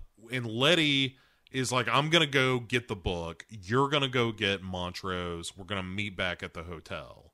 Mm-hmm. So Letty awesomely hotwires an old car for Atticus to go chase Montrose. But before he goes, he kind of looks at her belly and he says, he's looking at her belly like, hey, I know that I know you're pregnant. And it's okay. The audience knows as well. Yeah. And Letty has a nice one where she just kind of says with a sigh, we should name him George. Yeah. And it's like, oh, that's nice. But anyway, so Montrose passes by a car in an alley that has some booze in it. So he just smashes in the window to grab a bottle. Because like you said, when you're on a bender... Wait, yeah, if you're going to... you have to commit fully. There's no half measures, pun included. For this, you have to... And like, I get the feeling that when Montrose wants to get drunk, he does some serious drinking, Bo. Yeah, it's serious, right? Like he is not fucking around. So while he's getting turnt, Letty is getting chased and shot at. Like the sun is setting, and she is getting chased and shot at by some white dudes in a pickup truck. Yeah. And she actually gets hit by a bullet, knocked down, but she's invulnerable. So it doesn't really hurt her. It just kind of knocks her off balance. And she ends up kind of falling into the lawn of, Dora's house. And Dora and George's dads are there, like, shooting back at these white arms dudes. to the fucking teeth. Yeah, it's like, all right, if this is what's going down, this is what's going down. Yep. And so she is pulled inside where inside the house, everybody is starting to kind of slowly realize like, oh, some real heavy shit is going down. Yeah, like, things are about to get dark real quick. Right, like I was on the phone with somebody and suddenly got cut off and like, yes, things have popped off. And anyway, so they start just handing guns to everybody, by the way. Yeah. Just in a drawer. I love that. She's like, this is my gun drawer. Right. It's just like, look, white folks sometimes be going crazy and we got to have guns in the eventuality. Mm-hmm. And so there is a straight up witch. Who is, it's actually, I guess it's Atticus's great-great-grandmother is who she is. But she is the elder matron of the family. And she's got eyes on Letty. It's just like, does not trust Letty at all. No, it doesn't help that the one thing she's noticed that doesn't match with the whole ambience, so to speak, is that pair of what looks like Converse. Yeah. And so Atticus, then, we cut over to him, he has found Montrose, who is looking from this alley onto this He's square. right back where he was earlier on. Yeah, where he kind of had his little momentary freak out. And Atticus is like, you cannot warn George. Mm-hmm. And Montrose is like, I'm not here to warn George, stupid. It's a boy named Thomas. He got shot in the head tonight. And Atticus is like, the fuck is Thomas? Mm-hmm. So we cut away from that to Letty, who is now keeping watch at one of the windows on the ground floor of this place. And one of Dora's sisters rolls up on her and is like, hey, I know we're going to be fine, but I'm worried about the other people who are out on the street, and I kind of have a crush on George Freeman from next door, but you won't tell my sister, will ya? And Letty's just looking at her like, you fucking dead son of a bitch. Oh, shit. Oh, shit. You are about to burn up alive. Holy fuck. And she's like, oh, we're going to be totally fine. And Letty's keeping it all buttoned up, but she is like, you're going to be fine. Ghost! Charcoal!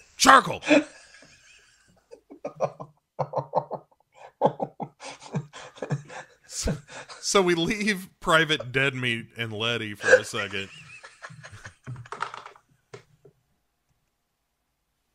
To go over to Montrose, who is like, yeah, I had kind of forgotten all about this shit until I saw this earlier.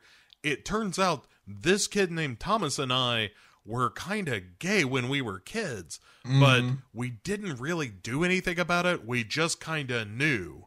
And Tick's like, you can't do this. Like, if you save this kid and I'm not born, then that means the son I'm about to have is never going to have been born. Like, think about what you're sacrificing here. And Montrose is like, oh, I have. But But then he has this really, it's such a sad moment for him where he's... It really is, but at the same time, I think it puts a lot of everything that's happened between him and Tick in context. I think that's why it's sad, but at the same time, like he's so sure, so resolutely sure that if he saves Thomas, Tick will still exist and the grandkid will still exist, because he knows that, you know, he obviously got married to Tick's mum. He knows that George is the father. He was never the father. However, he took that responsibility on because that's what he always wanted to be Tick's dad, and nothing will ever change that regardless of it. I mean, I understand the sentiment. I also understand that time travel doesn't work that way. But, you know, in his heart of hearts, he's like, you know, like nothing would take away that. Like, that is who he is, regardless of anything else that might happen. He chose to be Tick's dad, and that's the most important thing to him. And you can kind of see, like, in Tick's eyes, this kind of realization of it, like, yeah, he still can't do what he wants to do, but at the same time, like a small measure of, I kind of finally get my dad. I finally kind of understand, because we've seen, like, he's such a fascinating character arc in this one, because at times he's done stuff that we've thought. Remember when he killed the hermaphrodite Amazon thing? Like, we've seen all these things that he's done. And yeah, part of us could look at it from a selfish perspective of, well, he's being a coward and all the rest, but legitimately everything he has done is so he can remain Tick's dad. Like every decision like that, and when you put in that context, even though he's got a very blunt and often troubled way of handling things, nothing will ever take away from the fact that he genuinely does love his son, even though he's fully aware that, you know, biologically speaking, he's not the dad. That is just... it's just biology. You know, the actual core sentiment and the value of that doesn't need to be biological. What it needs to be is in the heart, and that's where he's coming from it. And it's fucking like wonderful, like kind of let me lay my soul bare for you. It's this raw, really, really sweet, touching speech, which ultimately, at the end of the day, regardless of this, he can't, like. And I think there is a realization he cannot, like, even with all this out, he can't save Thomas. Because if he does, it's a wrinkle in the fabric of time which will undo things. Yeah, well, and Atticus steps aside for it. Like, there are a couple of lines I would point out. And as you said, it's a fantastic speech. I'm not doing all of it, but... yeah, and once again, another amazing... once they, like, what can we have an amazing monologue delivered by a terrific actor? We can. Can we have it in this scene? Go for it. Yeah. And yeah, he steals the fucking episode for me in this scene. He says, when he's talking about Thomas, he says, Thomas won't matter much. He's just the first in a long line of sacrifices I made to be your father. Fucking great. Oh, it's heartbreaking. And then later he said, because he's kind of narrating what's happening, where like he's basically kind of breaking up with Tom, like after getting beaten by his father for being too effeminate, he goes to the boy who he has feelings for to tell him, we can't be friends anymore because you're gay. Yeah. And Montrose says at this moment, I cut out all the soft parts of myself. Mm-hmm. Oh, just a great bit of writing, great delivery. But like you say, he's like, I would do it all of this over again because I want to be your father. And so at that point, Atticus steps out of his way and is like, hey, if you don't think this is going to fuck anything up and you want to try to save this boy, I'm not going to stand in your way. Yeah. But he doesn't. And so we leave that scene, which is a really terrific scene. Between two really good actors, you know. Yeah. This show just, like, honestly, when you think the bar can't be raised any higher, the show just, and it does it effortlessly. It finds a way of shifting gears in a way which is head-scratchingly good. Where, you know, it's like, this is the same episode where we've goofily talked about multiverses and time travel, and then you get a scene like this in it, and it's just like... how it does it, how it manages to find that balance is beyond me. I don't understand how it does it so well. It's like when people talk about elevated horror, I think the elevation in Lovecraft Country is of the melodrama, that all of this like interpersonal stuff that should be kind of crazy and schlocky and silly, and when you write it down on paper, it kind of is, but also like the acting and the writing of it makes it feel so emotionally honest, that as ridiculous as this setting is, of like, this is a guy and his gay dad back in time at the Tulsa riots discussing, you know, why his father is who he is, and like that totally works in the context of the show, and it's amazing that it does. But at any rate, so we go back to the house where the great grandmother catches Letty just totally turning over a room to look for this book. And she's like, "What are you doing in here?" And Letty's like, "Nothing. I gotta poop." Yeah, she's like, "Oh, I was just, I thought I heard something." And then she just straight up pulls a gun on Letty.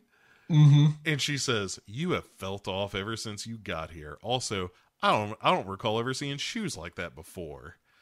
And Letty's like, "Okay, how about this? I'm from the future. I am your great-great-grandson's girlfriend, and I'm carrying his baby, and we need the Book of Names. Yeah. What about that?" And she's like, "Well, why didn't you say so in the first place?" Yeah, but then after a second, she's like, "Wait a second. You had to come back here for the book?" Yeah, she works out this really quick. Yeah. In a way that other characters might not. Yeah, and almost immediately it's like, "We die here tonight, don't we?" And Letty's like, "Ghost!" So, and we kind of have these split scenes where we're seeing Thomas and Montrose as boys take hands while they're being chased by some white dudes that show up to harass them.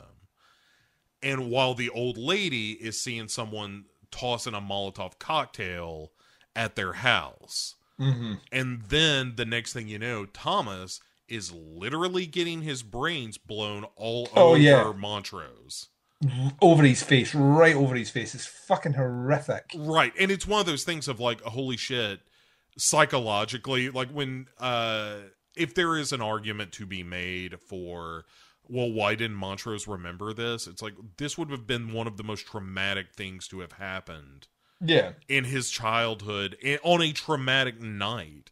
And so losing this detail was probably more psychologically, it was a psychological defense, right? It was like, yeah.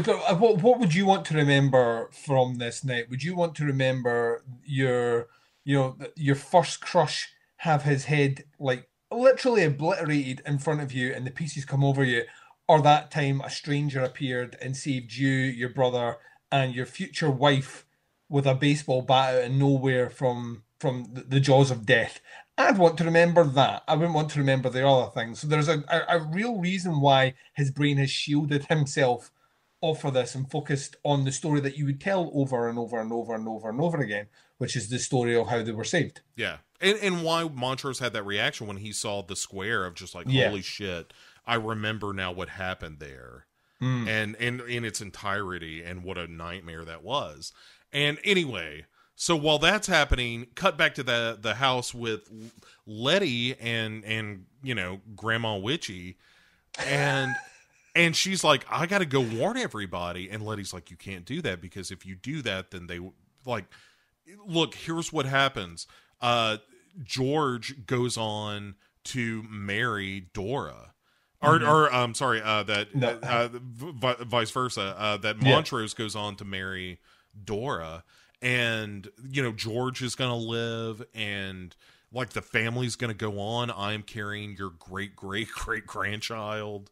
Like, if you don't die tonight, none of that will happen. Yeah. And this woman is like, "All right, I guess that's what we got to do."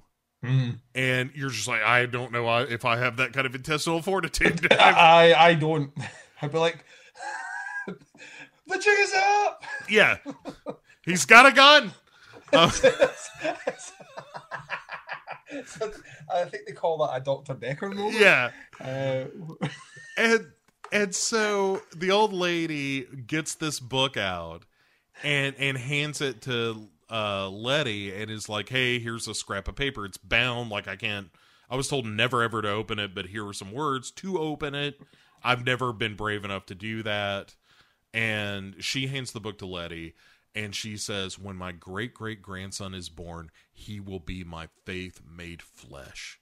Yeah. Oh, great line. Great line. Yep. And she twinsies. And she tells Letty, like, you need to get out of here. And Letty says, nah, I'm spelled and I can't be hurt by fire. And so she's gonna stay. I'm gonna stand right in front of you and watch you burn. Yeah. I just thought I'd turn around or do something. But so we'll get back to that in like 2 seconds. But then we go over to Tick and Montrose, who are watching as George and Dora show up to protect him, but all these kids, you know, all the white folk have surrounded them and are beating them. And they actually do have a gun. Yeah. So. And Tick is like, something's wrong. The guy that you always told me about isn't showing up. And then Duncan went, oh shit, Lovecraft Country. Right. And when he penny dropped for me. When he says the guy isn't showing up to save him, he takes a step forward and says they must have fucked something up. And then his foot kicks a bat. Yep. And he picks it up and he looks back at Montrose, and Montrose is the one who's like, oh! Yeah, he's like, you're the mysterious stranger. And Tick then rushes him. Yeah. While amazing. back at the house. Oh yeah, that's right. We go back to the house and I'm like, no! He rushes over. We cut back to the house and Letty and the old woman are praying. Yeah. And Letty is holding her hands while the fire starts to consume her. Yeah. And then we get some spoken word. It's a poem by a woman named Sonia Sanchez called Catch the Fire. And it is all about how it's like a call to action of like all the fires that have been used against you, like, you know, the people who made scraps into soul food, notes into jazz, who fought against Jim Crow. She, you know, like calls out Nat Turner and Nelson Mandela. And so this is the narration that's happening as Tick wades in and beats the ever-living fuck out of these crackers. Yeah. And the great-grandmother burns. And it's something, man. It, like, this show goes next level sometimes, and you're just like, God damn, this is good. And yeah, it's also that realization. It plays into that.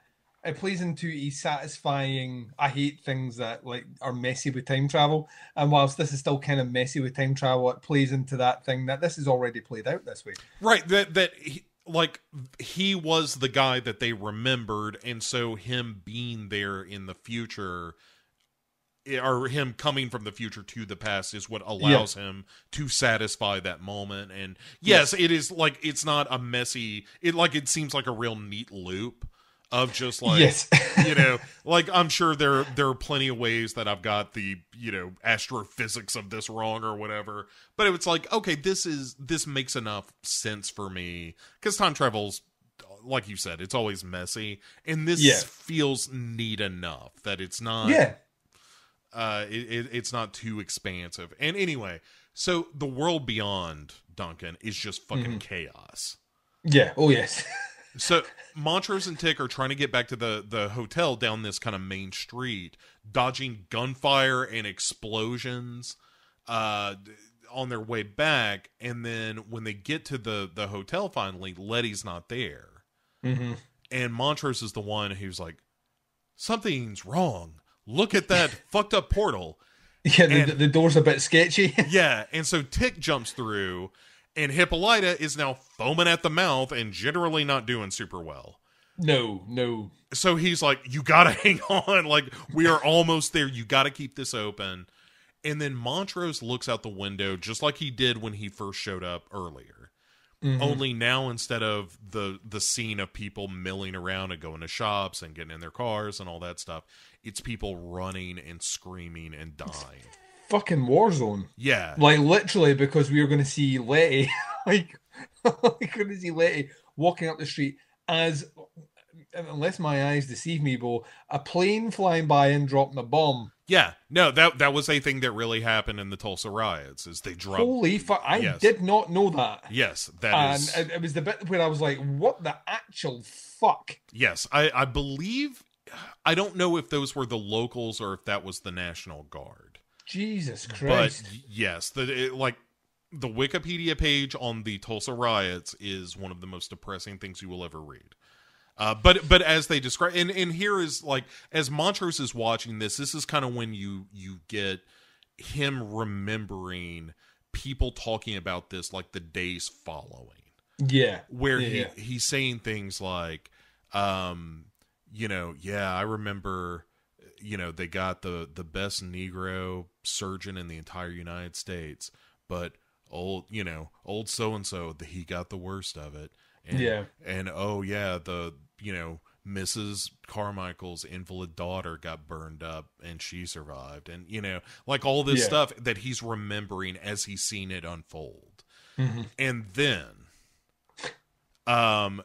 we cut over to Hippolyta, who goes fucking Super Saiyan. Mm-hmm. And starts floating like Storm from the X-Men. And so as that's happening, we cut from that to Letty walking down the street, holding the book to her, as, like you said, bombs are literally exploding around her, and she is walking through this fire. Yeah. And we see this great shot of Montrose from outside the hotel, and you see this column of fire burning right up the middle of him. Oh, it's such a good shot. And then here's where we get the cut back to Hippolyta. As she's hanging on to this, her hair turns blue. Blue, like atomic blue, as in just exactly like it's drawn in the comic. Yes. And then Letty and Montrose jump back through. And while this is happening, and everybody's kind of holding each other and like, holy fuck, that was way worse than we thought it was going to be. Mm-hmm. You hear the same Catch the Fire poem, only now it's being sung as an elegy. Yeah. Oh, Duncan, god damn this show. I mean, I found all of that stuff to be really moving. You know what? It's like the best episode of Quantum Leap that's ever existed. Yeah, it kind of really, is. It really fucking is. It's like the best episode of Quantum Leap you never got.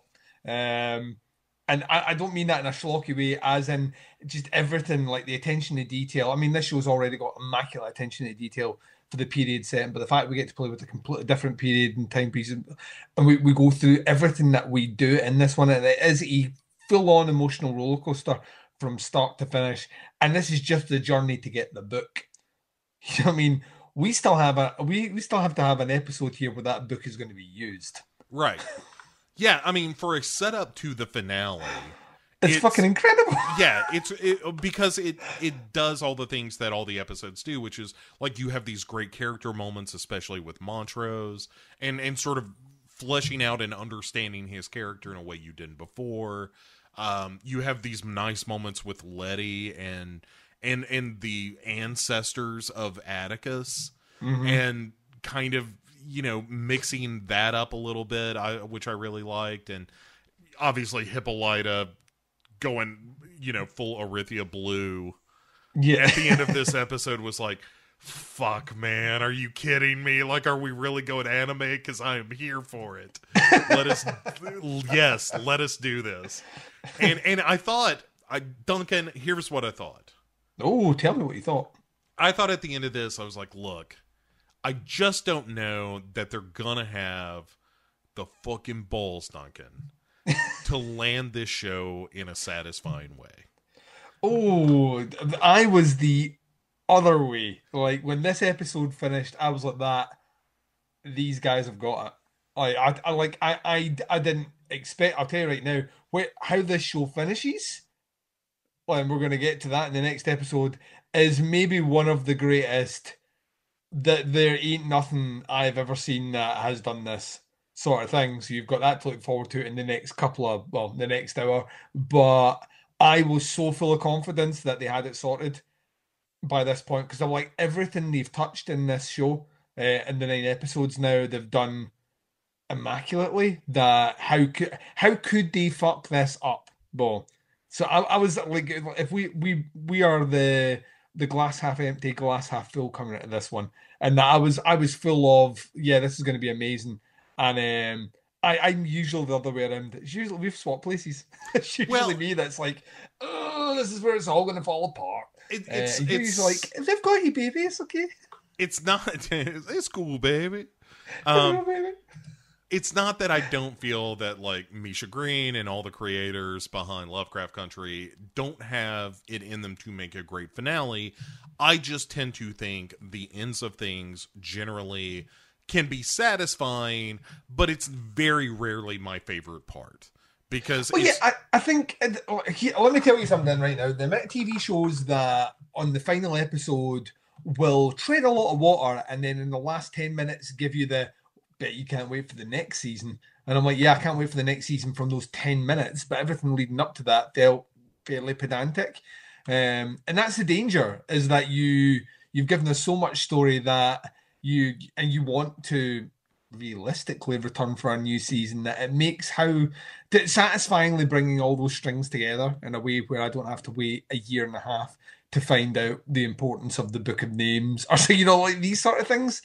And I also think there's a foolhardy thing with that as well, where TV shows get to a certain point. I always remember that show. You remember the show Flash Forward? I do. Yeah. And it finished on one of the greatest finishes of a show, which did meander a little bit, but it finished with this great. And I was like, season 2, which never happened. And as a result, 95% of the questions in that TV show were never answered, because they were obviously like, season 2, motherfuckers. That was like, you're like, there's a level in that. But just the craft, I think I was like maybe too optimistic, because there's like everything in here, even down to the fact that they brought the mention that fucking stone that I'd forgotten about was, well, no, this was here and it was used for a purpose, and this is why I sent her in here to do the thing that I did, which I'd forgotten they'd done. They're like, no, this is Lovecraft Country. That even when something is shown, the payoff will happen. So trust us. And yeah, as a result, I was fully on the Lovecraft train, pulling into the final episode being the station. Finish out that analogy there. Right, but I was fully on board. So, but for me, I don't disagree with any of that. Like I said, I think that these are all talented people, but it's also like, well, we're gonna do a season 2. We're not going to do a season. There's no way that's not going to happen. So the stakes, just want to stress at the moment, still not confirmed. That's crazy, but also, well, she seems fairly confident. Like all the chat with her at the moment is, yeah, we're just rounding off some stuff at the moment. COVID's put a bit of a strain on things, but yeah, conversations are really fucking good right now with HBO. So. Also, my salary went way up, so we're trying to figure out how much I'm going to get paid for season 2. Okay. HBO seems like really energetic at the negotiating table. I don't know why. It could be all these awards I'm going to win. But it could be all this critical acclaim this show got. But because I think like that, because I'm thinking about it in terms of it being television and not HBO, Duncan. Yes. That I'm thinking to myself, like, okay, well, the stakes are a little bit lower. Like, I kind of expect Xtina's gonna die. We might lose a character. Like, I really thought Montrose was probably gonna go, or somebody like that. But, our heroes are our heroes, and we're gonna get to the end of this show. I don't know if we're going to try to do a cliffhanger, or if we just kind of end the show in a place of, hey, we can go on to a new story from here. Mm-hmm. But, it's basically not status quo, but not ridiculous. Yeah. So, Duncan, let's talk about the finale of this. Now that I've expressed my initial concerns, right? So, what I find interesting as well is we've made many, many jokes tonight about things coming full circle, and this final episode is called Full circle, as yes. Yeah. This one's directed by Nelson McCormick, by the way. I'm not familiar. Did you ever see the shitty Prom Night remake? Oh, did I? I don't know that I did. I did. Then God bless your cotton socks if you didn't. It is very forgettable, but yeah, he did that. Wow, that's a step up. Well, he's done a shitload of TV since, and what I'm going to say is he's worked on some incredible TV shows. He's done some incredible TV. He did that first episode of Daredevil as well. Oh, wow, yeah, that was cool. Yeah, so he needs to stick in this lane, the TV lane, and never go back to making movies like Prom Night. Yeah, that may not have been his fault. That could have been... He did another one as well. What was it? He did another horror remake, which was fucking equally as bad. I will find it while The Stepfather, which is not a good remake either. Yeah, I didn't see that one.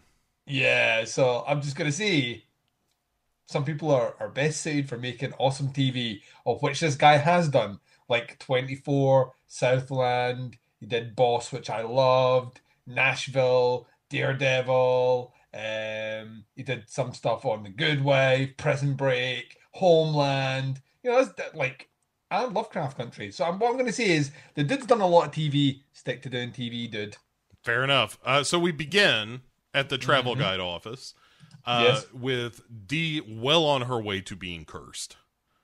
Or being completely consumed by it. And so they're like, all right, we got to open this book. Tick reads the words that were given to him on the paper, and the book opens up, flips to a page of its own volition. That is a page that displays Tick's birthmark. And before they can really register what's going on, Tick and Letty just pass the fuck out. Yep, drop to the floor like a couple of sacks of potatoes. Right. And it's like, well, that was unexpected. And a couple of sacks of shog-off potatoes, both. Yeah. Oh, they're delicious. Kind of a casserole. Anyway, so Tick's back in the burning manor, the Braithwaite Manor. Just like the dream he has of Hannah, only now she stops at the doorway and says, "The answer is in your blood." And, hey, I bet you're wondering how we got here. Yeah. And so then we move over to Letty, who is in the Tulsa house, the family house there, and you see flames going on outside the windows. And it's pretty neat. And the Grandma Spooky is there. And I bet you thought I was dead. Yeah. I've come to curse you. No, she says, "You let me burn. I thought holding on to you would make me invulnerable too. I gambled and lost." That'd be a crow curse, wouldn't it? Yeah. But no, she says, "The one that you carry brought you here." And it was a real you opened the book, we came. Except they're the nicest cheap head. Yeah, but they're the nicest Cenobites ever, like Cenocuddles. Yeah. Cenocuddles. And she's like, "It's time to regain what's been lost." And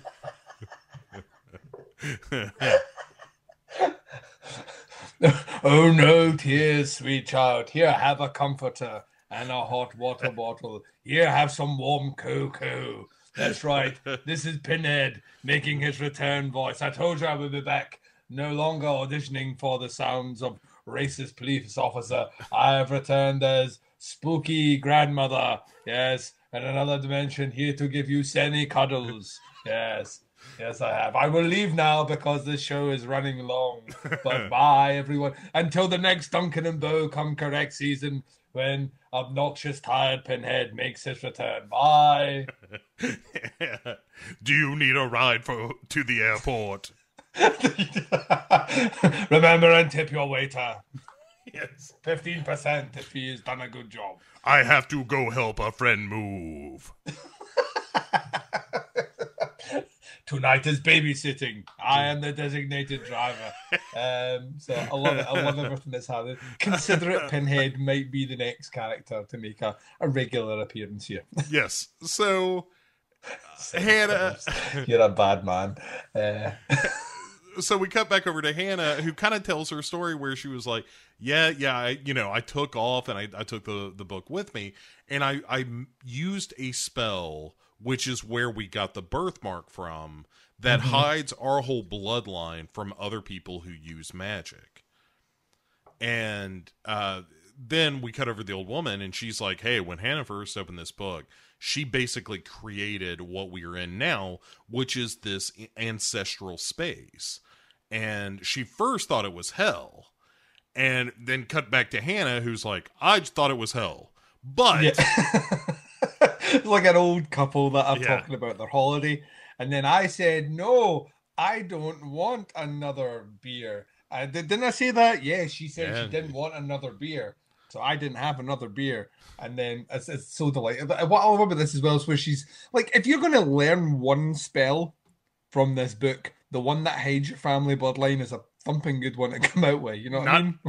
Look, as far as I'm concerned, ain't shabby. Hannah's doing just fine with magic. Turns out she's got an aptitude for this, Bo. Yeah. So she tells Atticus, like, at first all I felt here was this pain of the fire, but then I realized that was my anger. Mm-hmm. And all I had to do was learn how to tame it. And once I made this a safe space, I realized that this magic was not a thing that we had to fear, but it was a gift that we need to pass on. And meanwhile, the old lady is like, yeah, she thought this shit was the devil's tools for a while, and she was really afraid of it. And don't be her, Letty. Don't fuck her. Like, don't pretend that this is all, it's the devil's magic and do all this bullshit. And not use magic, because magic is what's going to save us. Mm-hmm. And you're now, the old woman is telling Letty, like, you are now in charge of protecting this book. And she's like, I don't know, what about Atticus? And she's like, Atticus has his own bullshit to worry about. The book is you. You're on book. He is getting a similar speech in a different room right now. Yeah, he is. Yeah, right. We're double teaming him in the other room. We're good ghost, bad ghosting this. Eventually, she'll come talk to you. I'm going to go talk to him. She comes in and she's like, hey, Letty, fucking knock it off. You gotta get to work. I'm the nice one.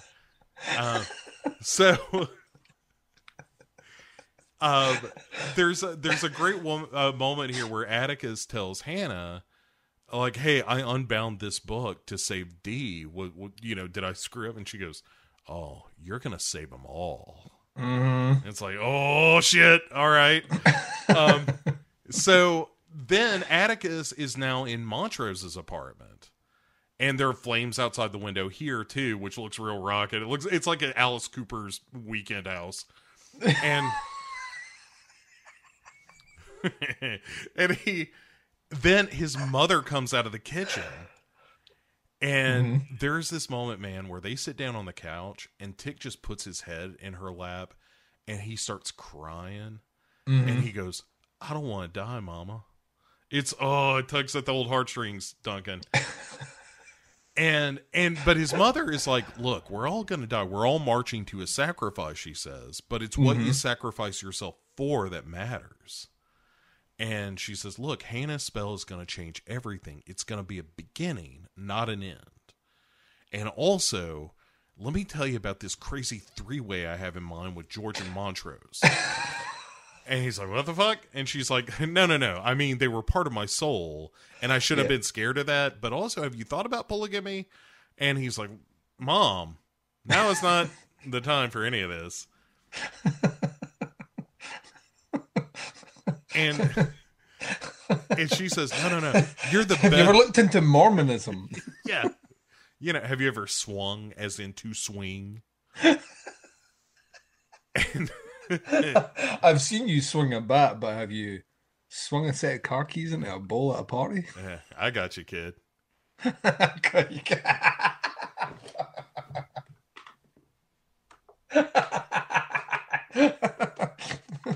Nice. Thank you. Oh, but she says a really nice thing here where she says, you're actually the best of both of them. You've got Montrose's fierce heart and you've got George's integrity. And that's what makes you so special.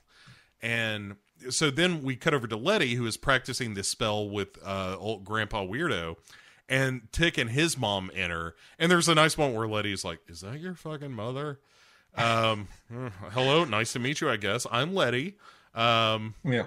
Yes, this child is out with wedlock. Yikes. And before they could kind of do introductions and stuff, they're all just like, there's fucking work to do. Like, we're on the ghost schedule here. We can't sit around and just jabberjaw all day. This is the season finale. We got some shit to do. Right, come on, let's get this moving. Yeah, look, I didn't realize we were doing a ghost reunion in the first 10 minutes, but here we are. And so they start this spell, but before they do it, there's this really nice moment where Tick he looks at his mom and then he just hugs her like a child. You know, it's this quick, like, I'm burying my face against you. It's such a childish thing. But then he lets her go and he gets up and he's like, all right, we got to do this chant shit. And they start this spell in the ghost world.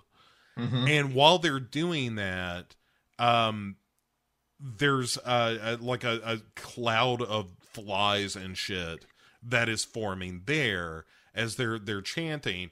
And meanwhile, back in the non-spirit world, like Hippolyta and Montrose and everybody are like, hey, wake the fuck up. You've got to save Dee. Yeah, not now. You just opened the fucking book. Not now. Right. You got the book up. Did it kill you? What happened? And then Hippolyta looks over and is like, hey, Dee's getting better. And then, you know, we cut back to the spirit world and they, you know, kind of dispel this cloud of flies. And then back in the real world, Dee opens her eyes up along with Tick and Letty, who wake up too. And Letty immediately is like, I need a pen and paper. Somebody give me a pen and paper right now. I got ghost shit. Yeah. I got ghost shit to remember, and it don't last long. Sorry, I hit the guns before I showed up. I didn't know I was going to be taking ghost dictation. One of the telling things here is that when Dee wakes up, she is restored minus her arm, which is still all crispy critter. Yeah, and she wakes up screaming, Duncan, as well she should. She wakes up. Yes, if anyone's earned that scream, it's Dee. Right. She wakes up in mortal terror, and you're like, oh, she is not okay. Not only is the arm bad, but like Dee's head is not right. So then Montrose is having a moment with Letty where he's asking her, like, hey, it would help if you talk some sense into Atticus. He's thinking about killing himself. I don't know if you knew that. And Atticus is like, look, Hannah has been working on this spell for a century, and this plan is going to protect our entire family. And does a nice rundown of like, look, we have dealt with monsters, ghosts, a magical treasure hunt, the past, the future, multiverses, Shoggoths, and he's like, we are not running now. We are at the finale of this show? No, sir. Bo has some concerns that we might do this run at the end, and I'm here to tell Bo we are not. Bo, are you happy? And Bo's like, yep, I'm happy. Right, let's so far, so good. On. Yeah, and Atticus says, look, my death is just one possible future, but we've got to take this opportunity to use Xtina's magic against her. And so we, the song Ready or Not by Highland Park Collective and Jizzle plays. Yes, it's great. And Letty and Tick suit up, take a moment to kind of calm down the pet Shoggoth they've got hidden in the basement. Just growling down there, and they're like, "Hey, be cool, buddy. You'll get some screen time." But shall it be awesome screen time? It's gonna be good screen time. Just calm down. Okay then. All right. And so then they take it's gonna be a haircut. So they take the elevator down into the catacombs and shit below the boarding house. And there's in the elevator, they're alone for a minute, and Letty kind of puts her head on Atticus' shoulders, and they just hold hands for a second. And it's nice to have this kind of quiet moment for these characters, I think. Yeah, because it ain't quiet after this scene. Right, like everything's about to pop off. And so they go to this sort of central hub of these passages where there's yes, this was where they dropped down when they were in the museum. Right, they dropped down to the room with many doors. Yeah, so technically when they're back here. Yeah, Chicago, I guess, is where they are. Yes, so yeah, they're back in the basement. So. And so they're like doing a supernatural style circle of salt, and Tick is casting this spell, and what they end up doing is conjuring old Titus Braithwaite, old racist himself. Right, and Hannah also. Yes. It turns out, and Braithwaite is like, "What the fuck are you doing here?" Like, I was, the hell's going on? What are you people doing?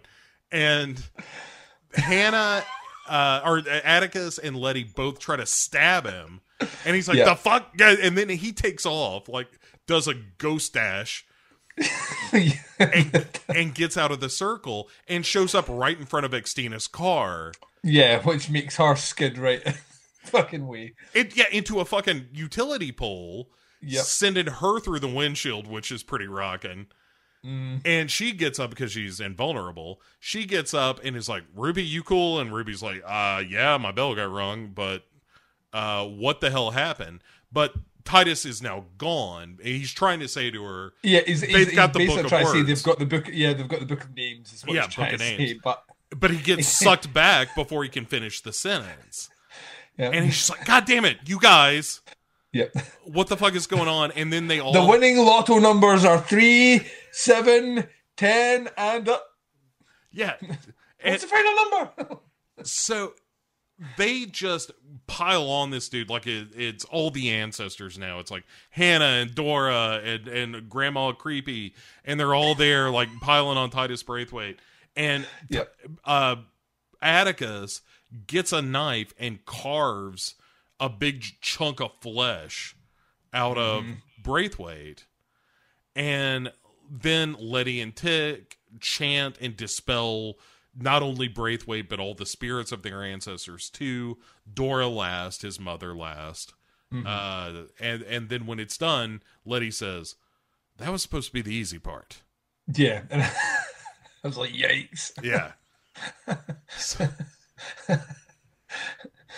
And so then we cut to Hippolyta, who is bringing Dee some food because Dee is, again, not having a great time lately.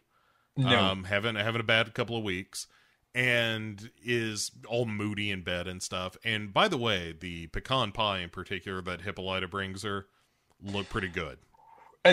Yeah, I mean, as a connoisseur and creator of pies myself, I like to think that I have a keen eye for a good pie, Bo. And I'll tell you right now, I would smash that pie with my face.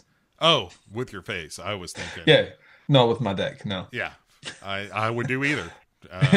My soon-to-be 7 dicks after the COVID medicine. Yeah, I go a number of ways with pies, but I'm pie curious. Oh, boy, you're welcome, ladies and gentlemen. Tip your waitress. Good night. So,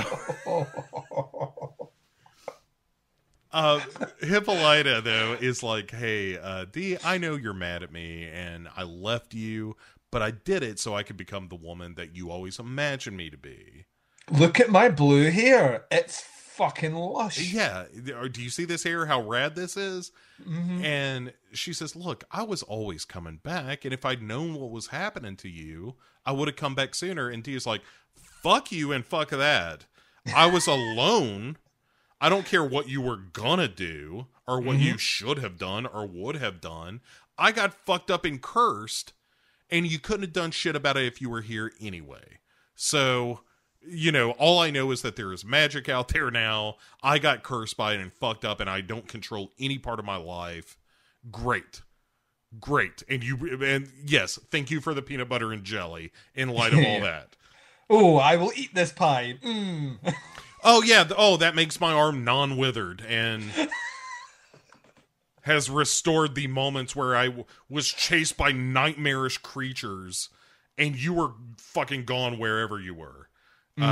She is not pleased, Duncan. No, I'm going to say, hashtag I'm with her. Yeah, hashtag I'm with D. Yeah, I'm with D. And Letty hashtag D2. Yeah. Yeah. DT, the mighty Shoggoths. You just hold that. So Letty, Tick, and Montrose are debating how they're going to get a piece of Xtina, which they need for this spell. And Letty's like, we can get Ruby to do it. And Tick's like, I don't know. And he's like, look, the only people we can count on are the three of us. And then Hippolyta comes in. It's like, 4 motherfuckers. And he's like, all right, look at my blue hair. I'm looking fabulous.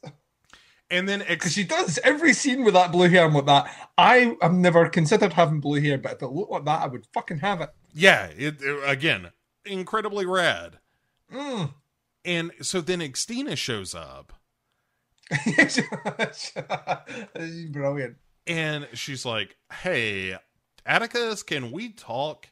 And he's like, look, whatever you want to say to me, you can say in front of all these people. And she's like, look, I know because of a ghost who wrecked my car that you guys have the book of names. So you give it to me, and I'm going to leave you and your whole family alone. And Atticus is like, no. Yeah. And she's like, what? And he's like, no, you can't have it. Get the fuck out. And she's like, fine. And on her way out, she removes Letty's invulnerability. And so now it's like, hey, if you guys want to play hardball, look, Xtina can play hardball. Yeah, the stakes just got, so much more interesting. Right. So our heroes then enter the boarding house, where, by the way, they see a black family moving in across the street. Yeah, the times are changing, Bo Ransdell. Yeah, like all the pioneering worked, right? Like it is becoming an integrated neighborhood. And if you build it, Bo, they will come. I brought over a welcome basket. This is who I was helping to move earlier on in the scene when I said I had to leave. Yes. Hello, Ron. Hello, Judy. Nice to see you again. I hope the unpacking doesn't take 6 months. I know how you are about leaving boxes around, Ron. Anyway, I'll be back to tear souls apart soon, but for now, Ron, I see you that you're laughing, but you know me too well. These chains have got a hooking. Yes. I'm Pinhead. I'm leaving the scene again, I promise. Yeah. I may return. Maybe. Judy, sorry about Chatterbox and the crackers. He gets them everywhere. Can't resist a Ritz, though, can you, Chatterbox? Bye, Ron and Judy. Chatterbox sitting in the back eating pumpkin seeds. Yes. Like shells going everywhere. Yeah.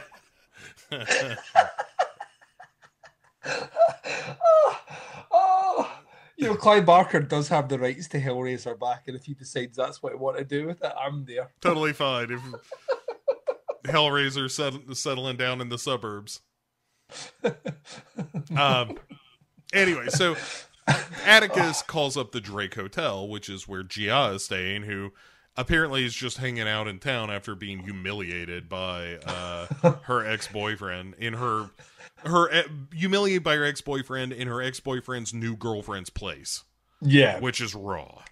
She does have a kind of amazing scene though. When that guy tries to hammer. This dude sounds like, so all alone, lady, and she whips out some Korean on him, and he goes, "You must not speak English." And she says, "I said, would you be willing to die to fuck me?" Yeah. And he's like, I'm gonna go over there. You're a little weird, lady. A little dark. Yeah. She's just saying that you should put her pussy on a pedestal, Bo, and I'm with it. Yeah. You tell him, Gia. Put a ring on it. Yeah. On her vagina. So after he leaves, Tick shows up, and he apologizes for going all hereditary on her the first time he saw her. This is my house. I am your former lover. Don't you ever fucking swear at me. Yeah, right. Oh, goddamn! That's still the rawest argument I've ever seen in a movie. Yeah, it's one of those arguments that where you're just like, yeah, I've seen a version of this before, and yeah, I wish the couch would now swallow me. So I don't have to see it. It's so awkward. Yeah, it's memorable. So Gia is like, I thought I wasn't a monster because I was starting to feel things for the sexy lady nurse back in Korea, and then you. And then even, the woman who was my mother was starting to warm up to me some. But then she died, and then, you disappeared. And I don't know if I was imagining these emotions. And Tig is just like, no, girl, you just grieving. Yep. And he says hey, you're the one who taught me we can either be monsters or we can be heroes.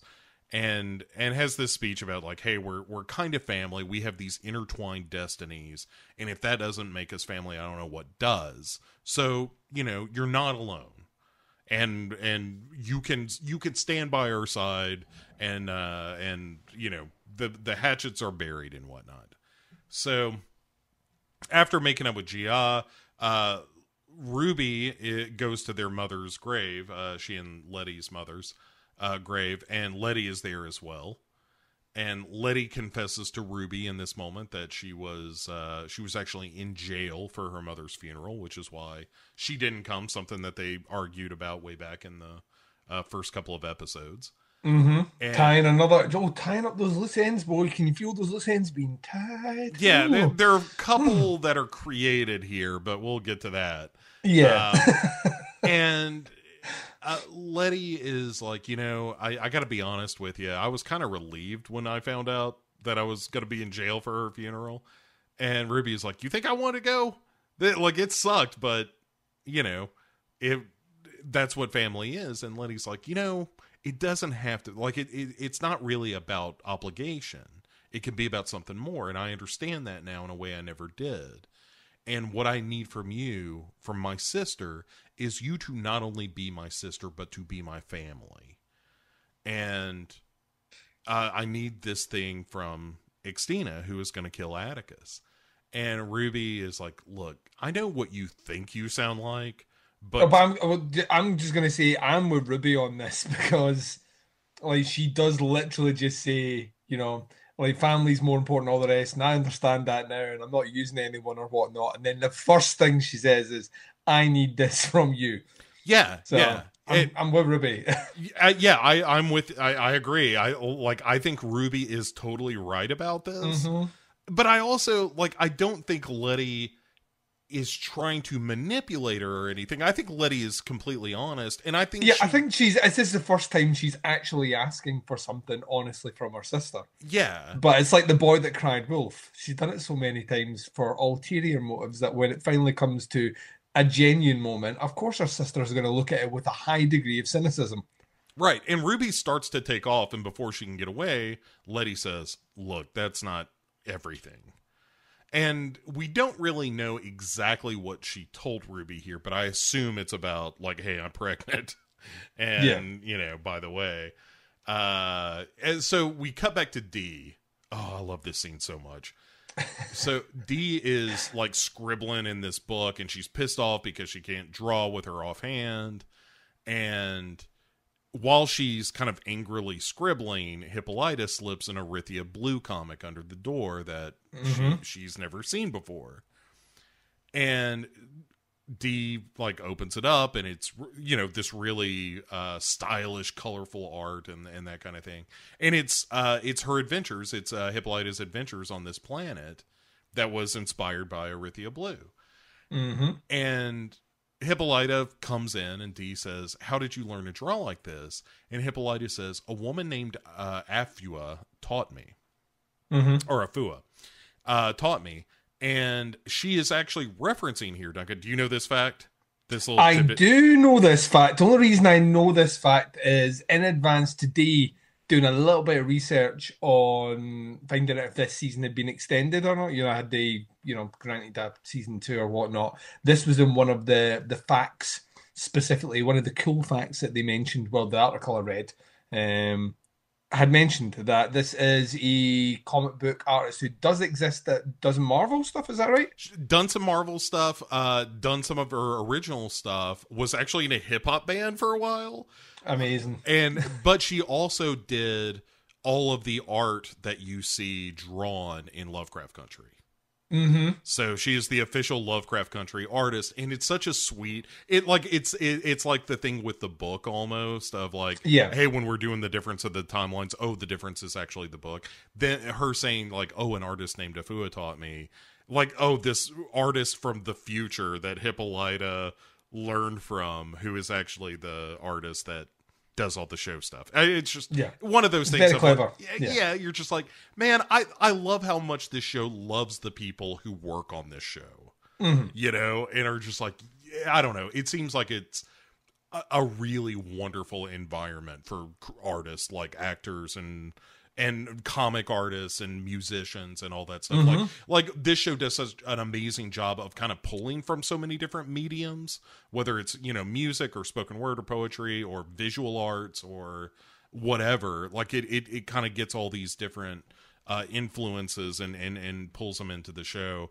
and being able to just outright acknowledge somebody on screen, like forever that artist is going to be like, oh yeah, that's the episode where they just called me out by name. Yeah, you know, that's I love it. Anyway, so Dee says, I'm never going to draw again. And then Hippolyta is like, tell you what, let me show you something.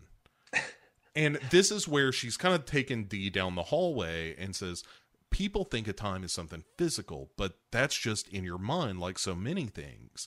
It's not a physical thing, but people tend to get stuck in moments even though time keeps moving. And she's like, look, I let you down. You have every right to be mad at me, but I'm going to make sure that this moment passes and that you are going to draw again. And Dee is like, how are you going to do that? And then Hippolyta just opens a door and you don't see anything, but you hear... Not until the end of this episode, and trust me, when you see it, the payoff is fucking worth the wait. But you hear all this like bubbling and machinery and shit. And Dee is like, whoa. And that's all you see of this. Yes. You don't get to see the lab. The lab. That's my Rocky Horror pronunciation. It's very good. Thank you. So Ruby goes to visit Xtina in the lab. And she is teaching Ruby, like, you know, look, if you want to make magic, it's body and intention and all that stuff.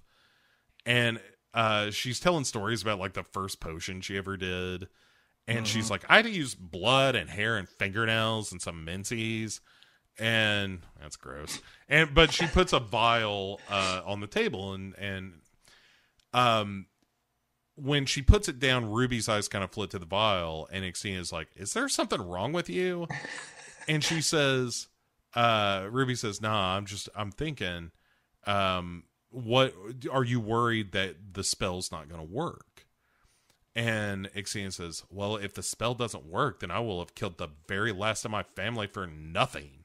Yeah. And Ruby says, you know what? The spell is going to work, and you've got me now. And then they kiss.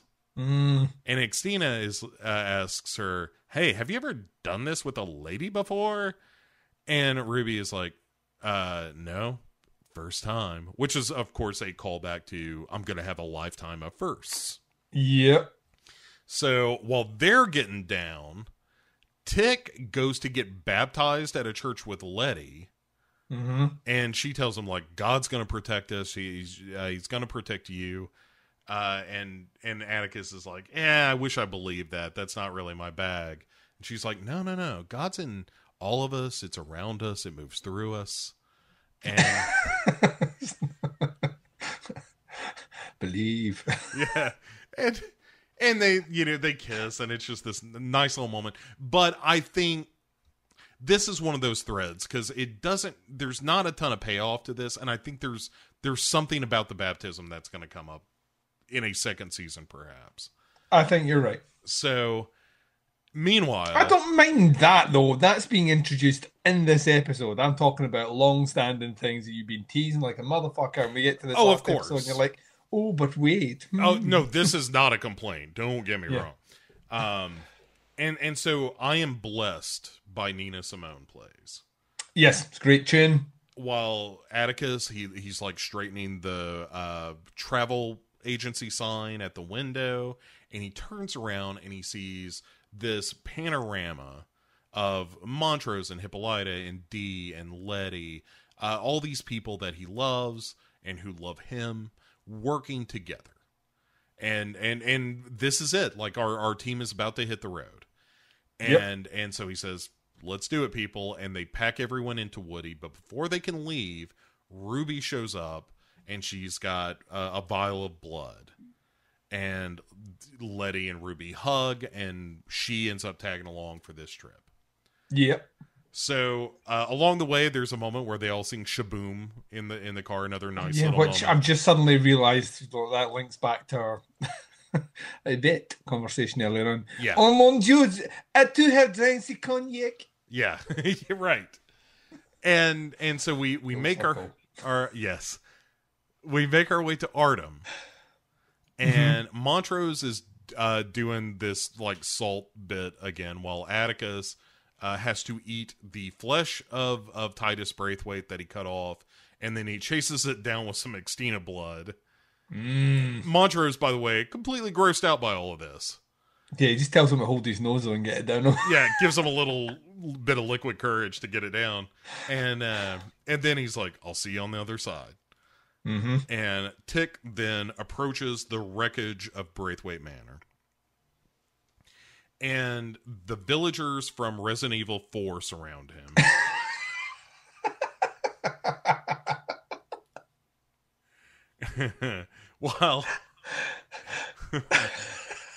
while Letty and Ruby are up in this stone tower silo deal, drawing symbols on the walls and whatnot, and saying like, hey, you know, we're gonna have to get this done before Xtina starts the ritual so we can do this binding spell.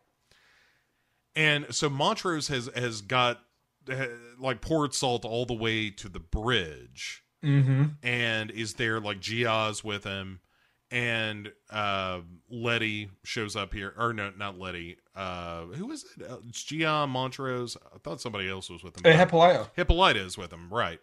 And Ruby then says to Letty up in the tower, she says, you know, despite everything, it was a really nice trip. And I think I finally understand the pull of family for the first time. And Letty's like, the fuck? And Duncan's like, oh no. Yeah. The penny just dropped again. Yeah, so Letty starts to catch wise and she goes, thanks for agreeing to help at the cemetery like you did. And Ruby's like, oh, of course, you're my sister. And you're like, oh, shit, that ain't Ruby. So before we get the inevitable throwdown, Montrose, Gia, and Hippolyta are being surrounded by these same Resident Evil 4 villagers, and they start fighting. Meanwhile, Letty and Ruby go at it in this fucking tower. Yep. And Christina, now having the body of Ruby, who is a big and imposing lady, fucks Letty up. Yeah.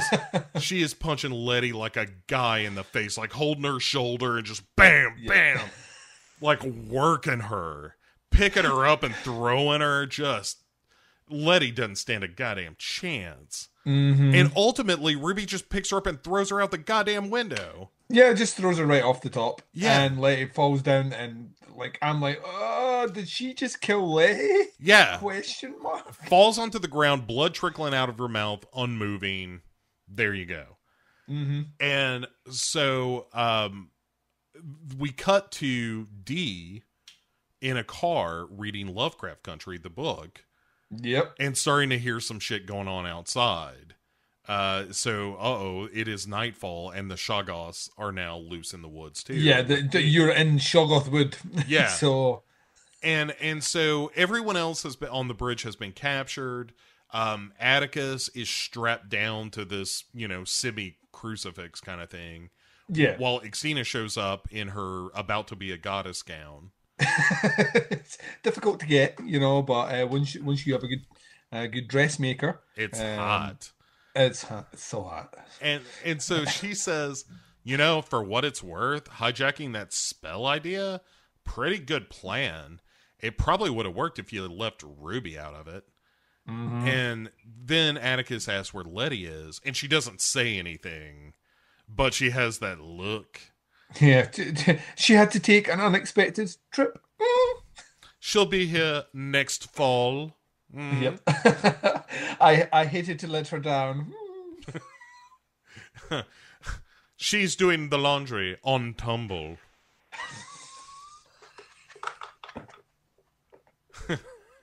It's real dumb.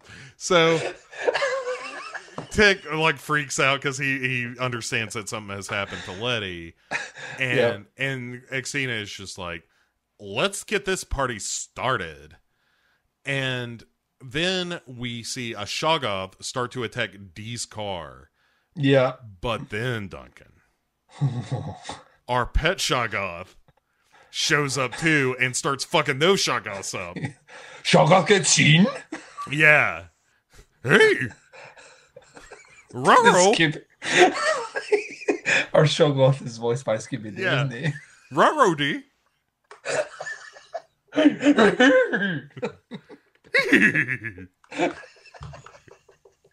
So it's times like these that I realise how ridiculous we actually are as individuals. I really do. It makes me so proud and so happy, but at the same time, I love everything that's happening right now. Yes, I have no problems with anything that we are saying. I stand behind it 100%. Roinks. So while Shuby is wrestling with the other Shoggoths, this blue song called "Keep Your Lamps Trimmed and Burning" plays. Oh man! And Xena is chanting, and then she just whips open Tick's arms. Oh yeah, just right into the artery, right along that nice vein line, right, and she is getting her blood magic on. Yeah, she's bathing in a large amount of blood that Tick is losing. Yeah. One might call an alarming amount of blood. Yeah, at this point, Bo, I was starting to think that maybe Tick wasn't going to survive this. Yeah, I mean, again, I was like, all right, they're going to cook up some crazy shit. The energy she's taken from him is going to go back into him, something like that. Yep. So, anyway, while energy from Atticus is kind of blasting her, Letty wakes up and her invulnerability mark is back. Oh, yeah. On don't know how or why, just is. So, Atticus then is aware enough to see Letty show up kind of in the back of the room. Mm-hmm. And he kind of half smiles and she whispers to him, "I love you." And then he just sags in the restraints. Yeah. She whispers, I was just thinking, like when you were mentioning it there, how inappropriate would have been in A New Hope if, just before Obi-Wan Kenobi was struck with a lightsaber, if he'd done the same to Luke. Right. That look of kind of longing and sadness and love. And I love you. Show the lightsaber. Only a master of love, Darth.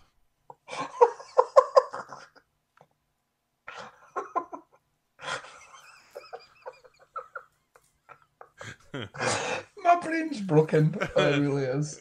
So Letty then stabs Xena and starts chanting a spell. And Xena is like, "Look, I'm immortal now. This is stupid." And Hippolyta and Gia are going after Montrose and trying to get him on his feet. And then Hippolyta is like, this isn't going to work because their bodies have to be connected. Mm-hmm. And Gia's like, "Connected, you say?"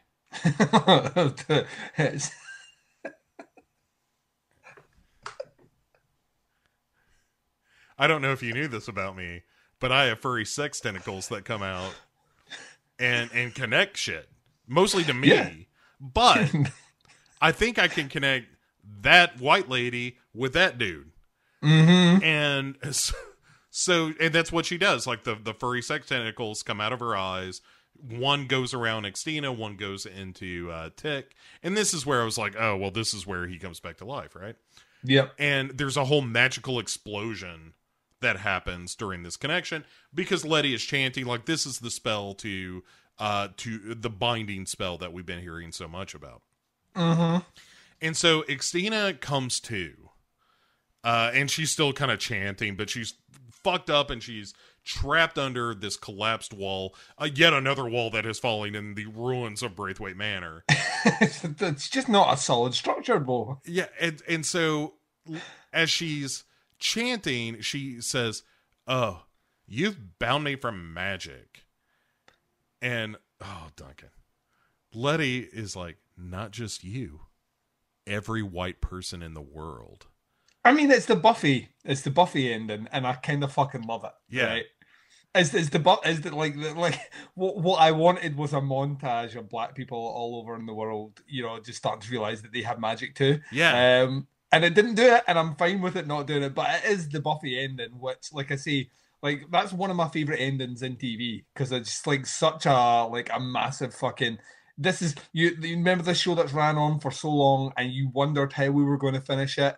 This is how we finish it, and oh, by the way, it's better than you ever imagined it would be. Right. And I was like, yes, it is. Yeah, we're gonna end with a giant fucking crater. So yeah, she basically has not only protected the family for good, but protected the family from any white person that would ever want to do any fucking harm using this magic power. It's gone. Yeah. Xena, you doomed not only your entire family by murdering them to get your ultimate dreams, but guess what? You also doomed your entire race of white people, bitch. Yeah, Sorry, I was so fucking happy when they said this. I was like, in your face, Christina. When Letty says, magic is ours now. Yeah. It's just like, God damn it, this show is so good. And then it turns on a dime, because that's this really great triumphant moment of like, not only did we beat our villain, we have changed the stakes dramatically. Forever. Yeah. And then we cut over to Montrose, who is trying to wake up Atticus. And he's doing that, come on, get up. Quit fooling around. Wake up. Come on, Atticus, get up.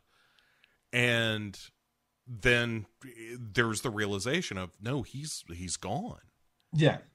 And so there's a note that is given to Montrose here, where he kind of starts off kind of quoting Count of Monte Cristo, and here's the whole thing. It's pretty short. It says, "Dear Pop, I hope you'll forgive me for this one last secret. I know you wouldn't accept it, but it had to be done to protect our family, to protect us all. There is neither happiness nor misery in the world. There is only the comparison of one state with another, nothing more. He who has felt the deepest grief is best able to experience supreme happiness.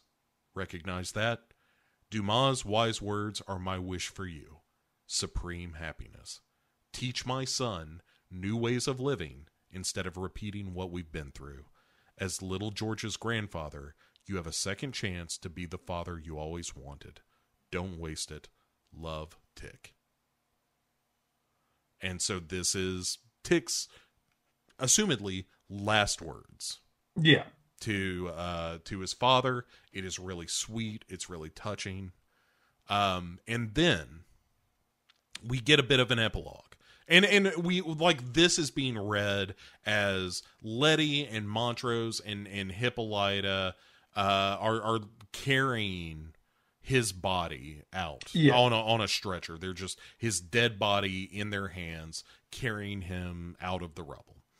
And then we have a little epilogue, Duncan. You said a little epilogue. It's the best fucking epilogue that's ever been shot in TV history. And so I want this as a whole show. I mean, isn't that the... Yes. So anyway, so Xena is trapped under this rubble where they just left her there to die, which I respect, of just like, well, you know. And so Dee shows up with Shuby. With Shuby. Ruh-roh, Dee. And she is trapped. And Xtina looks at Dee and is like, hey, can you help me, Dee? I mean, I kind of reset that curse and all. Come on, Dee. And Dee says, apparently to Shuby, says, they still haven't learned.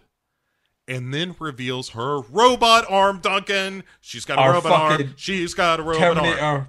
Our Terminator fucking robot arm. And I was like, oh. She's the one who gave him the book. She has a robot arm. So excited. And then she takes said robot arm, wraps it around Xtina's throat, and starts choking her. Oh, yeah. And you're like, oh, she's going to just choke this bitch to death. Nay. Because she's got a robot arm, she just rips her throat out. Yeah. Out. And then Xtina ain't coming back. And wipes it on Xtina before she's done. Wipes the blood from her throat on her dead body. Yes, you know. Shuby roars against the backdrop of the moon. Yes, Duncan comes harder than he's ever came in his entire life. Like it hit the back wall. It hit the door. It went over the fence and into next door's garden, which took a lot of explaining the following day. But it was worth it all. Yeah, and I mean, that's the end of season 1, is this Shoggoth roaring at the moon while the robot-armed Dee and her army of magical black folk rule over a world of magicless white people. So when they talked about, like, I saw, when Tick was talking about, I saw white people rioting. Yeah. I wonder if it's like, hey, the reason is because suddenly the white people are oppressed. Yeah, I would imagine so. I mean, that's kind of where my head's at. And if that's what season 2 is, how soon can it be here? Yeah. I mean, it's worth saying, any fears that you did have surely alleviated by the end of this episode. Yeah, I just couldn't believe the boldness of it. It's so fucking ballsy. I mean, why are we surprised? This show has been, from the very start, like, ridiculous. As in, like, if I did not know better, I would genuinely think that, there had been some conversation somewhere where Misha Green had sat down with HBO and said, listen, like, if I'm going to do this, if we're going to do this with HBO, you have to completely adhere to my vision. No interference at all, because it is so assured and so confident and, like you say, so ballsy, and it's absolutely 100% not compromised from start to finish. I mean, that ending is jaw-droppingly ballsy. And yeah, that's your final shot is, we're still in the past, but we've got robot arms, women that, like, understand the multiverse, magic, which is now, like, tethered to black people, a potential future which is going to turn everything that we know about history essentially inside out, and like, just like a Shoggoth roaring against the moon. And I'm like you. I'm not only, why isn't there a season 2, or when is it coming, or all those things. It just kind of makes me think, why is it taking this long for TV to be so good? You know what I mean? And really, this season is, if you are a genre fan, if you just have a passing interest in TV, which is just not like every fucking other TV show that you've seen, Lovecraft Country rules atop of that roost very, very high. And I was struggling to think, I can't think of a single foot they've done wrong, out with a little bit of dodgy CGI in one episode. I genuinely don't think they've put one single foot wrong throughout the entire show, and I can't think of any other TV show that's ever fucking done that. Yeah, it's stunning. I mean, we're talking True Detective season 1 territory as far as like being taken as a whole of what this story is. It's big and audacious and emotional and satisfying and terrifying and illuminating, and it's just one of the best first seasons of television I've ever seen, and if they back it up with anything remotely like a decent season for a season 2, I mean, it has all the makings to be one of the great television shows of all time, and that's... Yeah, well, this is them officially finished what was in the first book, and there hasn't been a book since, so wherever they go from now is essentially on them to do it. And, like, to me, that essential component is Misha Green. And as long as her name is attached to it, I'm going to go in with all the confidence in all the world, and they need to keep her for this. Or at least have someone she is handpicked as a successor to carry the vision forward. It's fucking great. It's, genuinely is incredible TV. I said it before, I will say it again. Had you not picked it for this, I don't know when I would have seen this, just because I'm so far behind on TV these days. It probably would have been sometime next year or the year after. And it's been the most rewarding thing I've seen this year. Like, absolutely stunning. And yeah, roll on that season 2. Even if we have to wait 2 years for it, I can wait patiently. Yeah, I take your time, get it right. I mean, don't tarnish the good name. Like, get Matt Ruff in a room with Misha Green, have the two of them hash it out. Like, here's the overarching story for season 2. If he's got a sequel in mind for his book, then whatever. Make it alongside it, whatever you're gonna do. But yeah, it's tremendous. Like it's really nice when you see something that's this good. I think we talked about this on the A24 show a bit about how seeing The Witch is so exciting because it's like, oh, one of the best movies I ever saw in my whole life I saw in the past 10 years.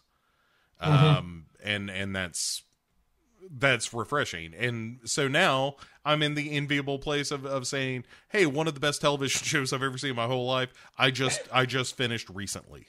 You know? It's just terrific and never forgets to be fun. Even like that's the thing, even when we talk about all the Tulsa stuff and certainly we've said it before, but the way that this show handles the whole concept of race relations and the struggle of black people in the United States, of it being so fundamental to what the show is without ever once feeling like it was on a soapbox about anything. It just always felt really like honest and genuine and not didactic or professorial or anything like that. It wasn't ever trying to teach you a lesson. The lesson was just there if you wanted to learn it. And it's just great. It's so good, Duncan. Yep. All right. So the next thing we're going to do, should we pivot to that? Do we have anything else to say about Lovecraft Country for now? No, I think we've covered it. Like, if you have, for whatever silly reason, listened to an entire coverage of this season and not watched the TV show, then one, you are silly, but two, there is all the time in the world to go and watch it, and I cannot recommend it enough. When it becomes physically available, buy it, because we need to do everything in our power to make sure that season 2 happens, and the only way it will happen is by people continuing the love and support for it. That's all I have to say about Lovecraft Country. And I dare say, I don't think we have to stretch too far here. When season 2 arrives, dare say we'll be covering it, Bo. Oh, most certainly. Yeah. Magic or no, we will cover it. So where are we going next? Like, going from the high watermark of TV to the high watermark of cinema? Yes, so we will be taking a moment, a little bit of a breath to do a quick commentary for a movie called Money Plane. Fucking Money Plane. Which promises to be nonsense. Before we tackle like some high quality conceptual TV, yeah? Sure, because after we do Money Plane, we're getting back in the saddle with more of this penetrating television analysis. Yes. And it's time we turn our laser focus of scrutiny and artistic value to the show Slasher. Yes. Which originally premiered on the Chiller Network. I have seen 2 episodes. I think what you missed was multi-Emmy award-winning TV show slasher. Yes, one of the great genre television shows slasher. I have seen one episode, and what I saw was so fucking dumb that my head hurt at the end. Right, the whole genesis of this is me saying, "Oh my God, Duncan, have you seen slasher? It's crazy." And he watched an episode and was immediately like, "We're doing this, right? Like, we're doing slasher. Yeah, we're doing this, aren't we? That's going to happen." And you were like, "Yep." And so, right, as we've talked about on this show, David Cronenberg will be in the newest season of slasher. God only knows when we'll get to that, but it's there at the end of the rainbow. Yeah, we will work our way up to it, and I don't know if we'll be doing like consecutively season to season, but right. we will probably break them up a little bit, but we will be charting the journey of slasher, which is available on Netflix in the UK. I don't know where it's available in the States. Netflix as well. Cool. I believe I think they've bought it now, and that's who's producing the Cronenberg. Their curse, right? Like, right? Yeah. No, Ruby slipped a stone into the office of Jeff Netflix. And all of a sudden he was like, "You know what's a great idea? We should pay whatever we have to for slasher." It's so weird that Cronenberg's just decided to do an acting role in it, though. I don't know. Why not, man? Why not? I mean, they've got to be shooting that thing in his backyard, and he was just like, "Sure, why not?" Yeah, there'll be someone involved with it that he knows. And that's generally how Cronenberg appears in things. It's all directed by Brandon Cronenberg. It's an unofficial sequel to Possessor. Oh, dude. So we're going to be doing that anyway. So that's our next stint. That'll be coming early 2021. And yeah, we invite you to join us. Yes. Don't watch the show, but you can join us. Don't watch it. But I think you can get away with just listening to us for this one. But if you want to see some truly bad television, the first couple of episodes of Slasher are certainly that. But Duncan, where can people reach you if they want to get their grubby meat hooks on you in between now and the next time they hear you on this show? You can check me out on Podcasts Under the Stairs. It can be found anywhere that you listen to podcasts, or you can go directly to the website, tputscast.com, and keep your eyes peeled for a couple of visits from Bo Ransdell this month, when Bo joins myself and Doug Tilley to do a massive director's conversation on the newly Oscar award-winning director Bong Joon-ho, as we go through his entire filmography. But Bo has also agreed to, and at this point, I can only imagine the movie review is just going to be us doing bad Muppet impressions, which will be right this time instead of just bringing them into shows where they're not at, and awful Michael Caine impressions when we sit down and do Muppets Christmas Carol, which my listeners foolishly selected as movie, which is a Christmas horror movie that I most really want to hear reviewed on Podcasts Under the Stairs. If I'm going through it, Bo's going through it. So yeah, I don't know how much of a review it's gonna be. It's just gonna be us goofing on it. It's just gonna there is no review coming of that movie. It's just gonna be bad, really bad impressions, like for the entire fucking show, and that is what my listeners deserve. So yeah, check that out, please. Hello there, Kermit.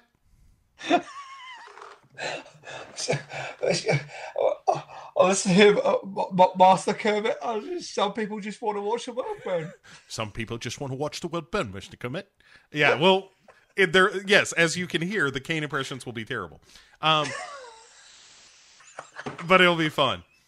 If you want to check out any of my stuff, the podcast you can listen to are Pick Six Movies, where we just started a new season called Once in a Lifetime, where we are taking 6 movies from the Lifetime television network, starting with a movie entitled A Very Nutty Christmas, in which a soulless monster in the form of a nutcracker seduces a bakery owner. Then there's Hero Hero Ghost Show. There's obviously this show. What am I forgetting, Duncan?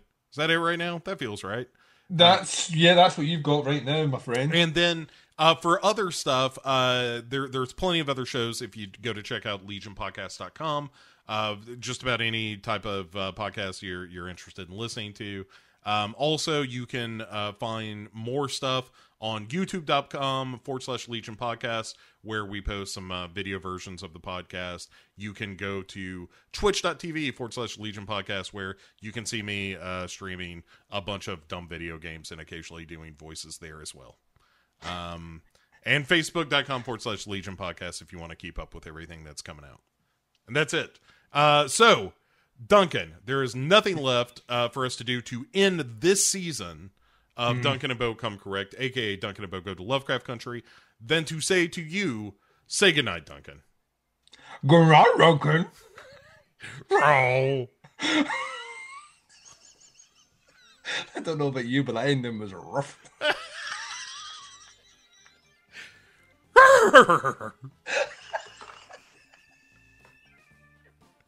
Zoinks!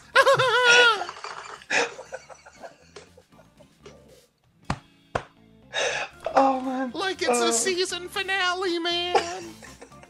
Right? Ruby next. Hey, that's it. Go home. You're still here?